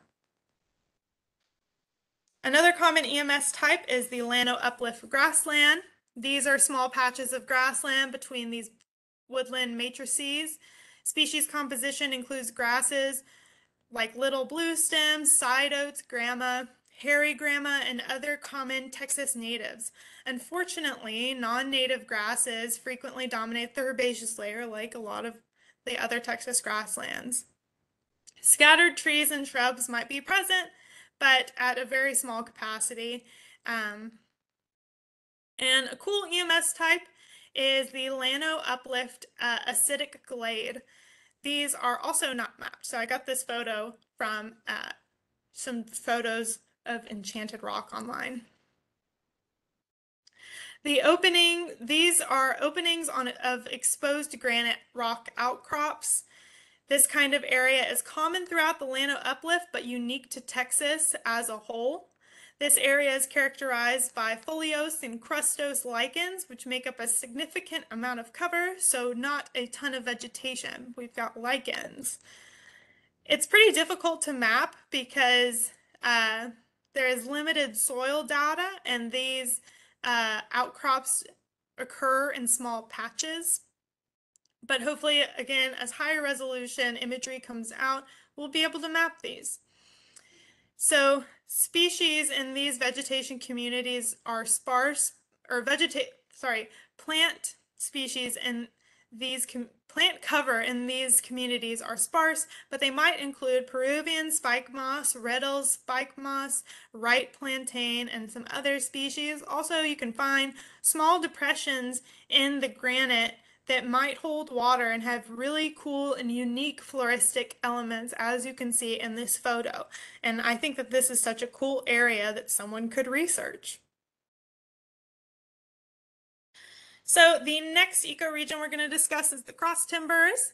This is the transitional area between the once prairie and now winter growing regions of the West and the forested low mountains or hills of eastern Oklahoma and Texas. Generally, it is a mosaic of forest, woodland, savanna, and prairie. The abiotic characteristics, it gets a moderate amount of rainfall, but the amount of rainfall can be kind of erratic. So moisture is a limiting characteristic in the area. The region gets about 27 to 32 inches of rain a year, and the average temperatures range from 43.4 degrees Fahrenheit and 83.5 degrees Fahrenheit. The general landscape of the area is hilly, rolling, and well drained. In the center of the region, there is more variation in topography, and ranching is more common. The north and south regions are more flat, and there is more agriculture present. And elevations range from 400 to 1,700 feet above sea level. Soils are generally neutral to acidic in the western cross timbers and alkaline in the prairie soils that are more to the east. And they are primary sandy to loamy. And there's a lot of variation in the cross timbers region. in terms of vegetation. So I thought it would be easiest to give you guys yet another map and break down the different vegetation general types across the Cross Timbers region. So this kind of pale yellow strip is the eastern Cross Timbers. Hopefully you guys can read the labels on the map, but that's the eastern Cross Timbers, and it's that narrow strip of land on the eastern edge, and it was once a continuous strip of woodland, but now those woodlands are extremely disturbed and fragmented because a lot of it has been cleared for grass pastures, agriculture, and ranching. Then the green portion of the map is the Fort Worth Prairie or the Grand Prairie, whichever you prefer. It's located between the eastern and western Cross Timbers as a strip of land down the middle of the ecoregion and north of the Brazos River. It was once a prairie, but now it's largely used for livestock grazing and agriculture, but now only and then pockets of those grasslands remained. Then we have the Lampasas Cut Plain, which is this kind of like bluish gray region in the south of the map. This is the strip of land south of the Brazos, and it extends into the upper reaches of the Edwards Plateau, and it exists between the east and west Cross Timbers. It's characterized by a mesa topography with wide lowlands intervening the mesa uplands. And a mesa is just a flat topped hill, pretty much. And historically, this was a grassland and oak savanna system, but now wooded areas are kind of covered with native invasive species like mesquite and ash juniper, and the grasslands are being invaded by less desirable grasses and forbs. Then to the west, this big orange region is the Western Cross Timbers, which is located west of the Fort Worth Prairie or Grand Prairie and north of the Lampasas Cut Plain. Ranching is increasingly common in this area, and winter forage crops like wheat and oat is common. Oop, oop, oop, oop. My bad. Sorry. Oops. Okay. Here we go. This is a more hilly area, and it has a lot of different plant communities in it. A common composition is the blackjack oak and post oak woodlands. And I'm just going to mention this little pink portion, the carbonate cross timbers, is within that bigger orange region, is kind of more reminiscent of the Edwards Plateau region. As indicated by the name, it's got those more limestoney kind of soils. But it is I needed a second to distinguish the cross timbers from the post oak savanna because I think they have a lot of similar characteristics. But the post oak, it's different from the post oak savanna because of the soil and geology. The Cross Timbers region has limestone and sandstone soils and more hilly topography than the post oak savanna, even though the plant communities are very, very similar. So I thought that was important to mention. I don't know if anybody else was confused like I was. So a common EMS type in the region is the Cross Timbers post oak woodland. This woodland is dominated by post oak and blackjack oak. The understory may have historically been dominated by little bluestem, but current overstories are determined by land use history and grazing pressure. So a lot of them have become more woody. Another common EMS type is the cross timber savanna grassland. This is where there is primarily herbaceous cover, and they tend to be on tighter soils with high clay contents, but they really depend on land management to ensure that woody cover doesn't take over. And again, little bluestem was historically the dominant grass in this system, but now grass composition varies depending on land use and grazing pressure. Next, a very common EMS type in the area is the oak and hardwood slope forest. This is a closed canopy forest that exists on slopes and is dominated by deciduous trees. It is primarily oak trees that make up the canopy, like post oak, chinkapin oak, blackjack oak. There is some variation in the canopy's composition depending on the soil it's in and how much moisture is in the soil. And a cool EMS type is the live oak forest and woodland. This is an uncommon component and occurs on calcareous substrates which contain calcium carbonate, which comes from limestone. This is that region, that little pink region we talked about earlier that is more reminiscent of the Edwards Plateau, which explains the live oak's presence. It's very interesting. The overstory is dominated by live oak and post oak, and might also have post oak, cedar elm, mesquite, and ash juniper making up a more minor component.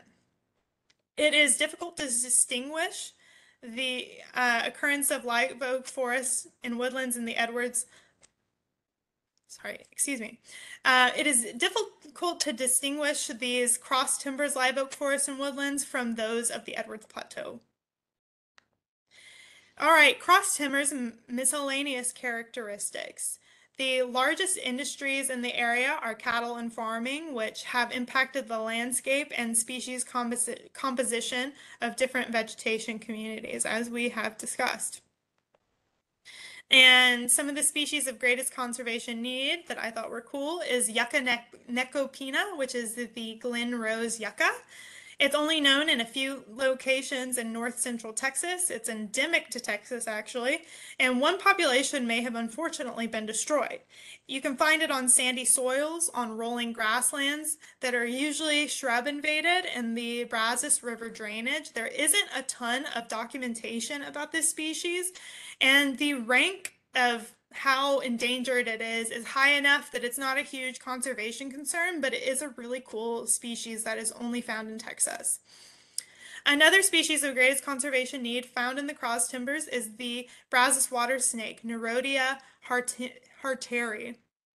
The population is endangered by deteriorating aquatic habitat conditions, also urban development, degradation, loss of habitat, stream habitat, drought and dam construction, and invasive fire ants have all been key players in population reduction. It occupies a small range of rocky streams in the Brazos River drainage in central Texas. The habitat that it can be found in is fast-flowing rocky streams that are free of dense vegetation along the water's edge. The next ecoregion we're going to discuss is the Central Great Plains. And you can see it's this little region that's between the Texas Blackland Prairie and the southwestern tablelands. This region was once a grassland with mixed This ecological region was once grassland mainly, and the grasslands were a mix and transitional grassland between the tall grasses to the east and the Blackland Prairie and the short grasses in the west or the high plains of Texas. And it was scattered with low trees and shrubs that occur in the south. Now most of the region is cropland, unfortunately. There's a common theme through all of this. I hope this isn't bringing you guys down too much. The abiotic characteristics of the region, it has pretty moderate precipitation, similar to the cross timbers. It gets about 20 to 32 inches of rain per year, with more rain coming on the east side and decreasing as you move west. The mean temperatures range from 82 degrees Fahrenheit to 83.2 degrees Fahrenheit. The topography of the area is level to rolling, and elevations range from 250 to 2,950 feet above sea level. I was kind of shocked by that higher end range of elevation. I don't know if that stuck out to anybody else, but I did some investigating because I thought some of you guys might have questions. And that higher elevation is a very, very tiny little portion of the ecoregion that is located in that panhandle region, way, way, way up north.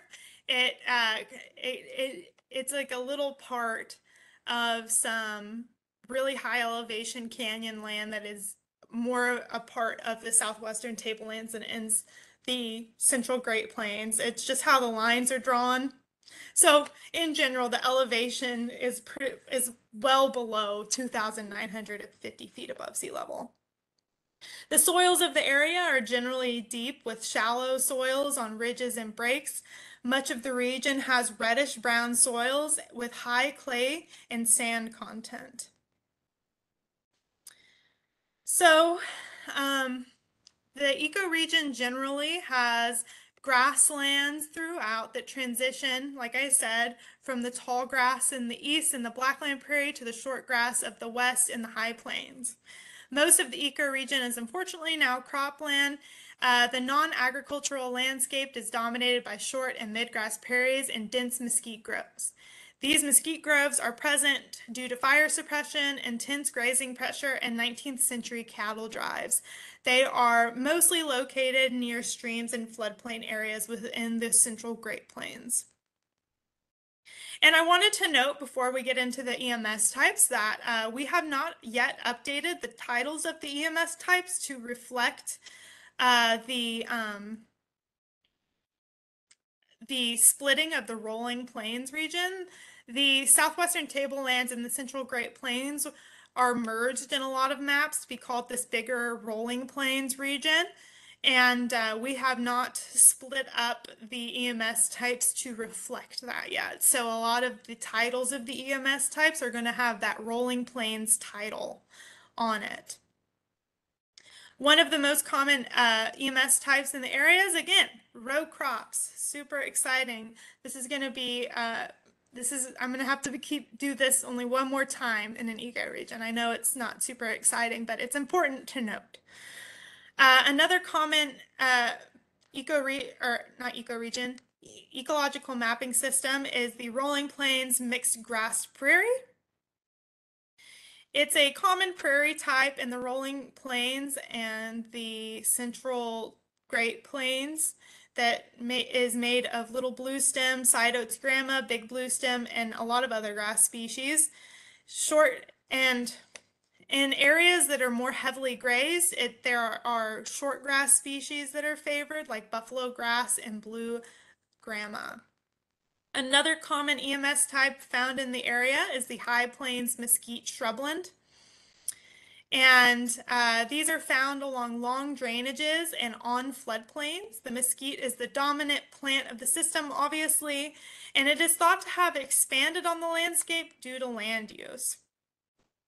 It is difficult to distinguish it's difficult to distinguish this high plains mesquite shrubland from where mesquite has become invasive. So this mesquite shrubland type is only mapped on bottomland soils and along drainages, but where the mesquite shrublands are not on bottomland soils is considered a native invasive mesquite shrubland, which is basically where the mesquite has formed a monoculture that wouldn't be there otherwise. Other species present in these mesquite shrublands these specific bottomland mesquite shrublands include netleaf hackberry, soapberry, black willow, and others. A unique ecoregion in this area is the rolling plains breaks grasslands. This is really more common in the southwestern tablelands, which is the next ecoregion we're going to discuss, but it extends also into the western portion of the central Great Plains. So that's why we're talking about it now. This system is related to the southwestern Great Plains Canyon system, but this ecological mapping system group, the breaks grassland, is not confined to canyons. Mid to short grass It is covered with mid to short grasses such as purple three on, side oats grama, and little blue stem. Miscellaneous characteristics. The biggest exports of the area, as we discussed, are agriculture, but ranching and oil production are also important industries in the area that have their impacts on the environment. Species of greatest conservation need include Texas poppy mallow, caloroe, scabrioscula. This Texas poppy mallow occurs in Coke, Mitchell, Runnels, and Scurry counties. It grows in grasslands and shrublands along terraces of the upper Colorado River in very deep sandy soils. The population is limited by its preference for these deep sandy soils because otherwise the seeds stay very close to the parent. The seeds are also short-lived and have low viability. So these things are not reproductive machines. They kind of suck at spreading their seed, so to speak. And if you can see in this photo, this Texas poppy mallow looks very similar, and it's also very closely related to a favorite wildflower, the wine cup. But if you're in an area and you're trying to figure out, oh my gosh, is this the endangered Texas poppy mallow, or is this just a wine cup, to help you guys out? And the uh, the wine cup has more trailing stems, while the Texas poppy mallow has erect stems. So also the Texas poppy mallow is taller than the wine cup. Another species of greatest conservation need in the Central Great Plains is the Texas kangaroo rat, Dipodomus elater. I hope I pronounced that right. This is a fairly large four-toed rat that has this white fluff on the tip of its tail. Its preferred habitat is clay soils with sparse grass cover and scattered mesquite bushes. They live in underground dens, and these underground dens open up at the base of or the roots of small mesquite trees. They are nocturnal, so they only come out at night when it is completely dark, making them kind of hard to keep track of and have population counts of. Interestingly, for this species, the domestic crops like oats and introduced grasses like Johnson grass are important for their diet. So this is a really rare example of where these invasive grasses have helped a conservation issue. This is like so surprising. The average litter size is 3, and they breed year-round with peaks in early spring and late summer. Population threats come from the loss of burrowing habitat and genetic isolation of populations as native rangeland is converted to agricultural cropland. Now we're going to discuss the southwestern tablelands region. It's a really, really beautiful landscape. I have not been here personally, but I've seen photos, and I mean, it's just so surprising. We don't really think of the panhandle of Texas as having anything remarkable or pretty. I feel like any Texan who talks about the panhandle does it in a very gross way. A beautiful land. It has these red-hued canyons, mesas, badlands, heavily eroded area, which are heavily eroded areas that have little vegetation, and also has lots of river breaks.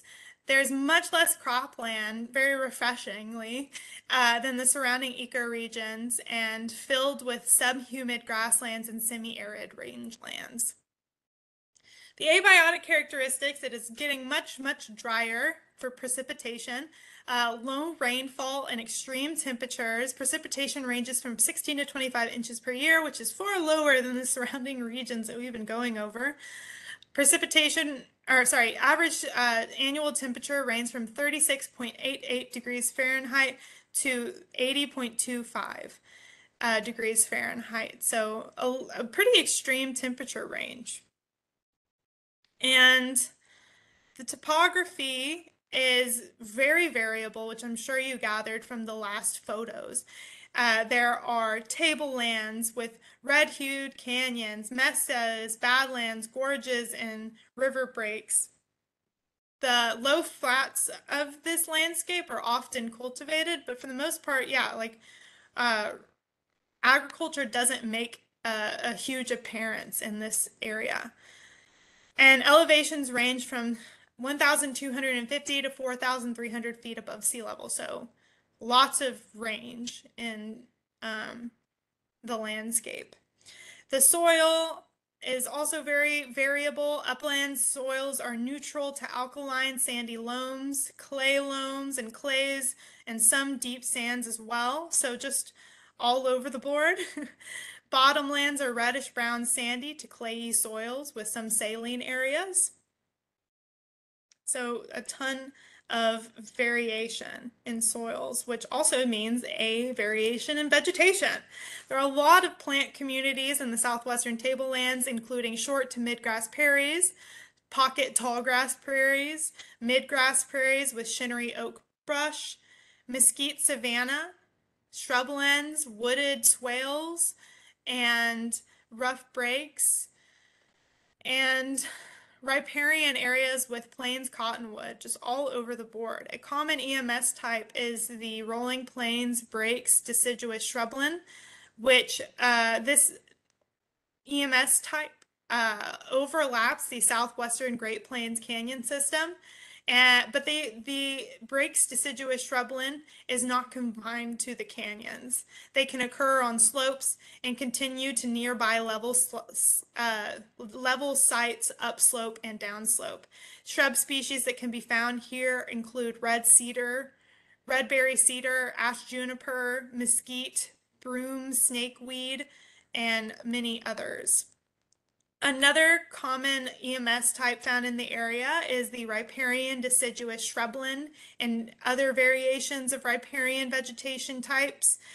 The riparian deciduous shrubland is the primary vegetation type that is found in the riparian areas of the southwestern tablelands, but other variations of riparian vegetation groups include riparian hardwood forests, riparian juniper shrublands, and many others that are also quite common. These deciduous shrublands specifically, though, occur adjacent to moisture-rich areas, usually along drainages, and have more upland soils. They are dominated by deciduous shrub species like mesquite and potentially hackberry, black willow, eastern cottonwood, and others. Another common EMS type is the rolling plains mixed grass prairie, which we talked about on a previous slide, but it's dominated by little blue stem, wintergrass, side oats grama, and other grasses. Some cool EMS types include the sandy shinnery shrubland, which is located on rolling to level uplands with sandy soils, but not on deep sands or sand hills. So it's sandy, but not too sandy. Shrub cover is variable, but Havard's shin oak is the dominant shrub species. And another cool EMS type is Breaks Canyon.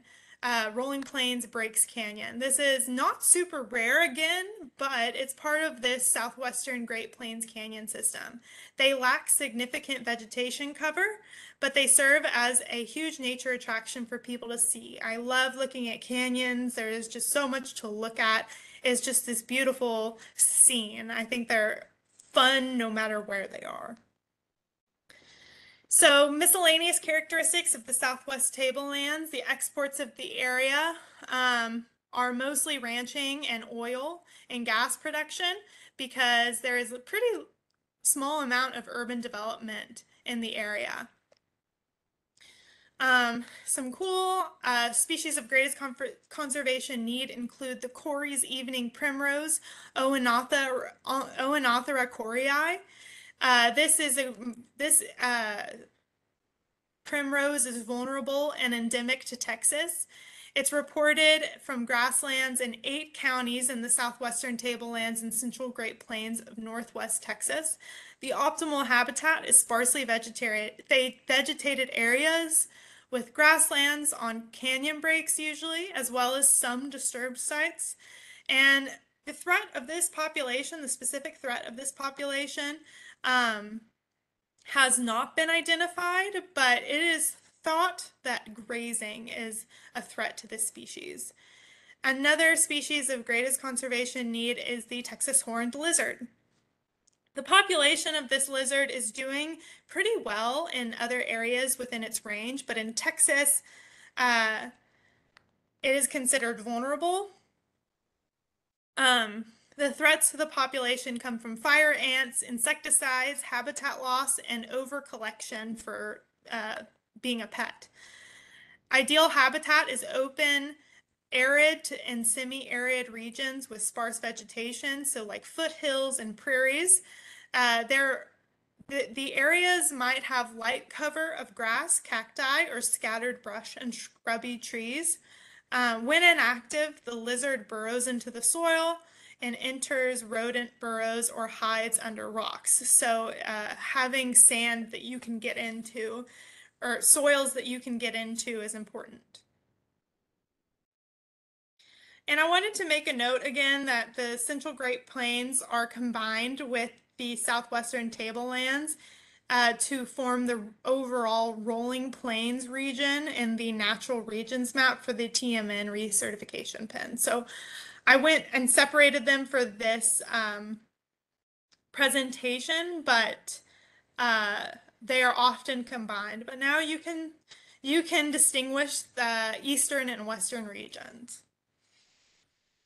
Next, we're going to discuss the High Plains. This is the southern extension of the Great Plains, which includes similar areas in Oklahoma and New Mexico. The High Plains region is super cool. It has thousands of playa lakes that dot the landscape that are essential for waterfowl during their migration.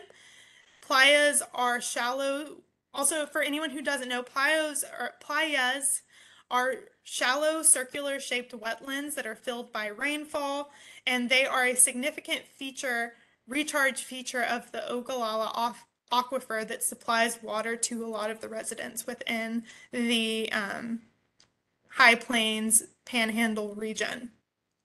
The landscape has a high percentage of cropland now, but some remnant short grass prairies remain, and there are also some shrublands to the south, but a lot of it is agriculture.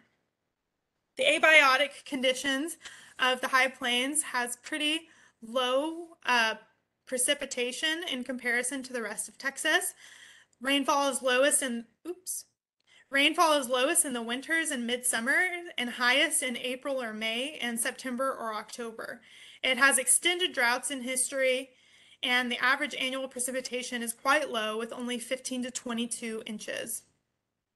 Average annual temperatures range from 37.1 to 78.8 degrees Fahrenheit. So also a huge range in temperature. For the topography in the area, the High Plains region, as indicated by the name, occurs on a high plateau of more than 19.4 million acres.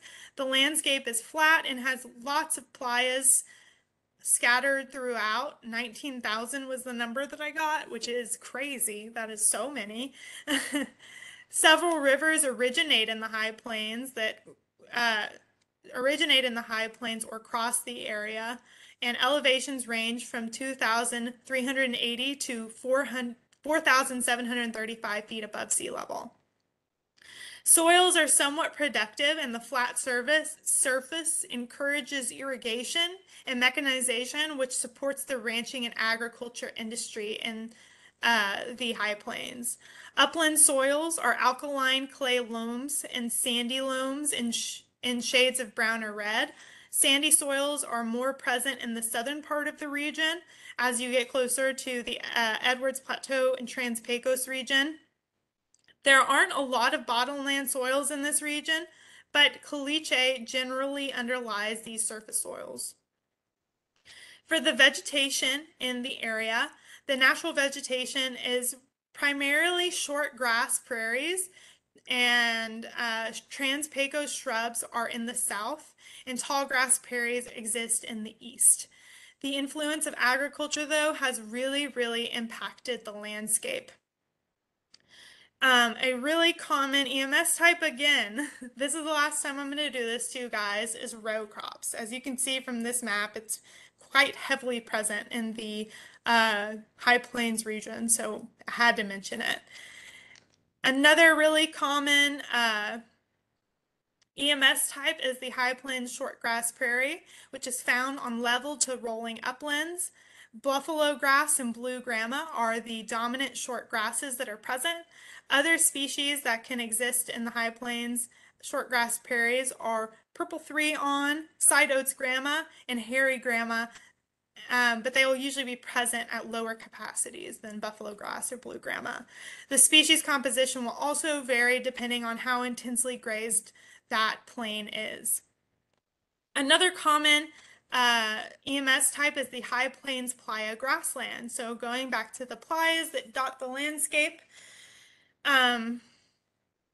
playa grasslands occur in the areas around playa lakes that are dominated by herbaceous species, and they typically occur in the drier portions of the playa around it, or if playas haven't had water inundated in them for an extended period of time, the herbaceous plants will start to encroach into the playa, the depression in the ground.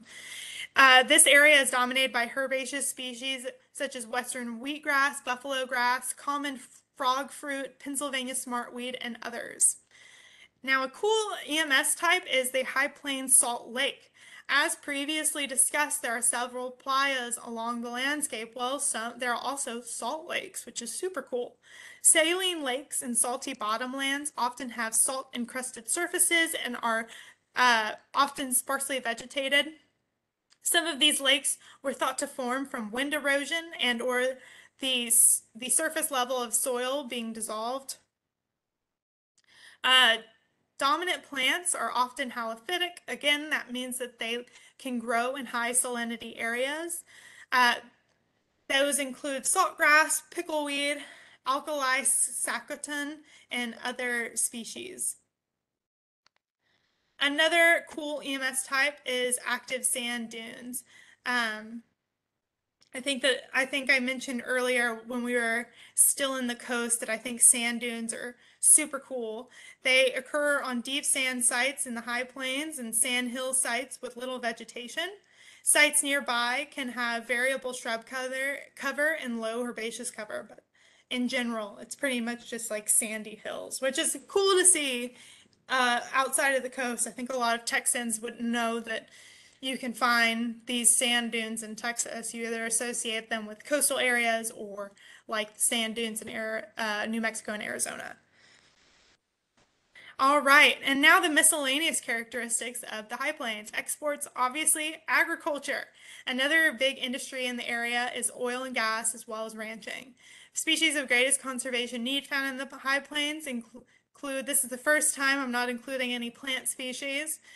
I don't know if you guys saw that I do have a preference for plants, but the first one we're going to discuss is the swift fox, Vulpes velox. The swift fox has disappeared from about 60% of its range. It is still widespread in the U.S., but is critically imperiled in Texas specifically. Their range extends from the high plains of Texas to Canada, so they have a lot of room to support their population.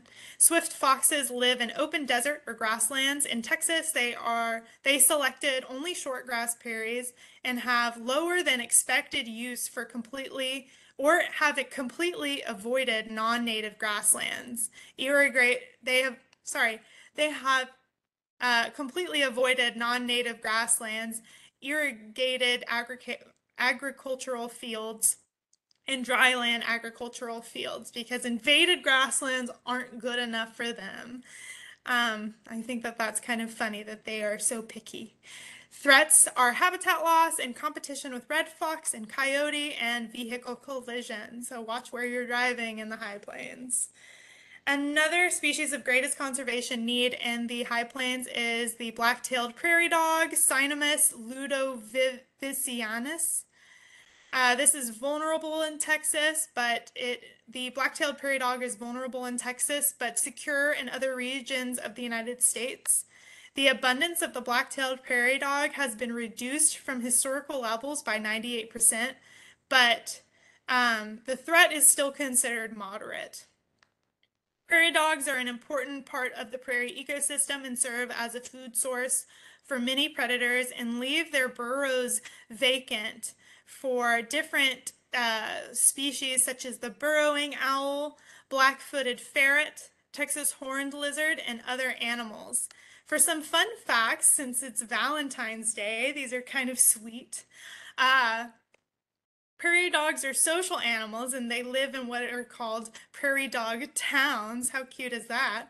And then the towns are further subdivided into wards, and wards are subdivided into distinct social units called coteries. So that's kind of like a family unit.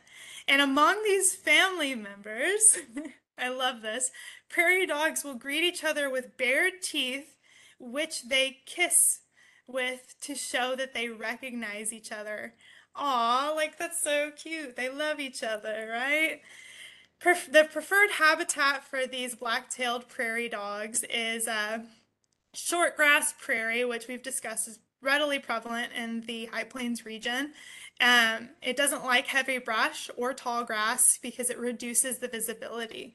Ranching and farming have pushed prairie dogs out of their native habitat and have contributed to the reduction in range and population.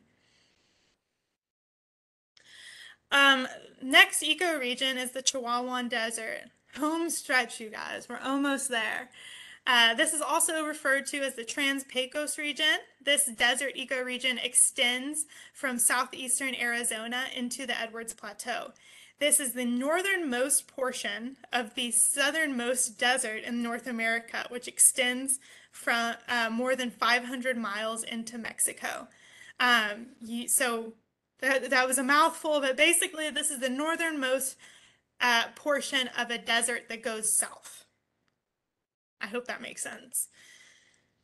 So just absolutely beautiful landscape. This region is mountain ranges, major river drainages, grasslands, shrublands, and so many different types of habitats. This arid region is mostly used as rangeland, and some of the fertile soils around the Rio Grande and Pecos River are being used for cropland, but not much. For the climate, obviously, it's very dry. It's as west as it gets in Texas. So rainfall varies greatly from year to year, and it varies a lot from higher to lower elevations, which you can see in this precipitation map. It has a bunch of different colors in this region, indicating that there are lots of levels and degrees of rainfall. July and August have higher rainfall generally, and average rainfall ranges from 8 to 26 inches per year. So again, huge variation. Average temperatures range from 43.8 degrees Fahrenheit to 78.6 degrees Fahrenheit. And I thought that the high end of that range would be a bit higher, to be completely honest. So that was a little surprising. So for the topography of the area, you can't describe it in words. This has such a diverse topography from desert valleys to mountains. It is extremely variable, and you can see that in the elevation range. It goes from 1,200 to 8,378 feet above sea level. Truly magnificent. The soil in the area is generally alkaline. Upland soils are clay loams, clays, and sands. Many areas have deep sands as well. Bottomland soils are usually dark silt loams, clay loams, and clays. And when it comes to soil management, issues will come from the lack of soil moisture as well as wind erosion. Next, moving on to vegetation. Due to the diversity of soils and elevations and precipitation, lots of vegetation types exist. The principal plant communities are creosote, tarbush desert scrub, desert grassland, yucca and juniper savannas, and mountain forests. Common EMS types, a really common EMS type is the Trans-Pecos loamy plains grassland. This community occurs in level intermountain basins with deep soils. Different grassland EMS types are present when you get into rolling plains and shallow soils. So this, again, location is really important. when we talk about classifying EMS types. From the name of this one, you can gather that it's on loamy soils. These grasslands are dominated by blue grama, side oats grama, burrow grass, and many other species. And mesquite is a common invader to this area. Trans-Pecos creosote scrub is another common EMS type found in the area. This system generally occurs on rolling landforms, and it occupies outwash plains and basins between mountains. The soil is typically quite gravelly in these areas. Creosote brush is clearly the dominant shrub of the system per the name. Other species might make their presence, such as tarbush, whitethorn acacia, and mesquite, but they are usually present at lower quantities than the creosote brush. Next, another common landscape is, or EMS type, is the lower montane riparian shrublands. This system is found in valleys, drainages, and canyons of lower mountain slopes and foothills. These shrublands follow perennial and seasonally intermittent streams. The woody species in the system include seep willow, southwestern black willow, catclaw mimosa, buttonbush, and other more moisture-loving species because, as the name indicates, this is a riparian area. Moving on to cool and unique fun EMS types. We have the Trans-Pecos Desert Synagogue Marsh. This one is super cool. This is a herbaceous system occurring in drainages fed by freshwater springs. I always think that oasis type environments are super, super interesting. How like that there's just these lush landscapes in the middle of deserts. The composition of the system depends on the depth and availability of water from the spring. The common plants found include, unfortunately, Bermuda grass again, and different rushes. Sometimes the evaporative process will also make the conditions more saline, and you'll get more halophytic plants like alkali sacaton, saltgrass, and other different salt-tolerant plants. Another cool, unique EMS type is the Trans-Pecos Desert Volcanic Rockland.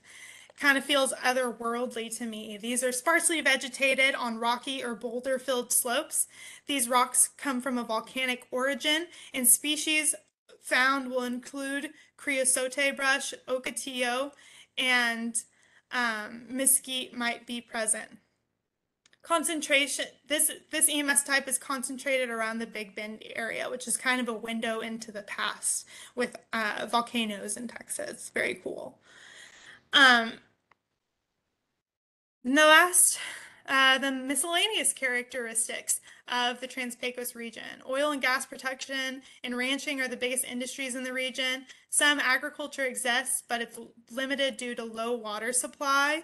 Some species of greatest conservation need include Nelly Cory cactus or Escobaria minima. This is a critically imperiled cactus in Texas. It is the smallest cactus in North America, and it is only found in Texas. And also, to add to that, it's only found in a small area of Brewster County in the Trans-Pecos region. The spines of this cactus are stout, blunt, and almost peg-like. They are so numerous that you can barely see the stem. It prefers the habitat. The preferred habitat is exposed areas of flint-like rock in the full sun, and sometimes it will occur on spike moss mats in the Chihuahuan Desert shrublands. Population threats come from cactus collectors.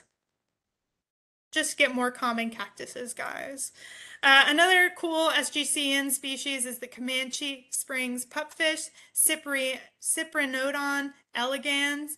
It is considered critically imperiled in Texas. It only occurs in Texas and only exists in just a few strings.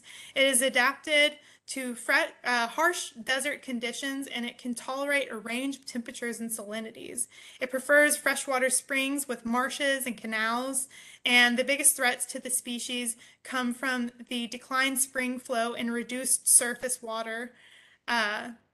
Also, it hybridizes with other fish, and exotic species will encroach and compete with the Comanche Springs pupfish, thus causing more population decline.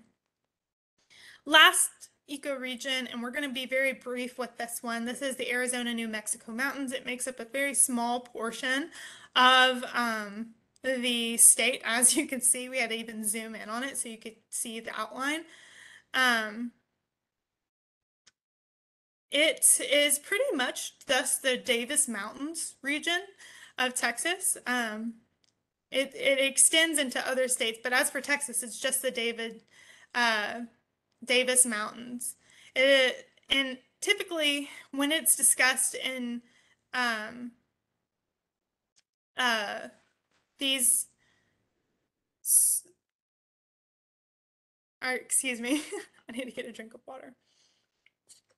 Typically, when it's discussed among scientists, it is grouped with the whole Trans-Pecos region. So no one really takes the time to say this is the Arizona, New Mexico mountains. And we'll discuss the distinguishing characteristics. The climate in the area has slightly higher precipitation than the rest of the Trans-Pecos region. And that could be due to the climate, or the precipitation being measured in such a small region in comparison to the average of the Trans-Pecos region. And I'm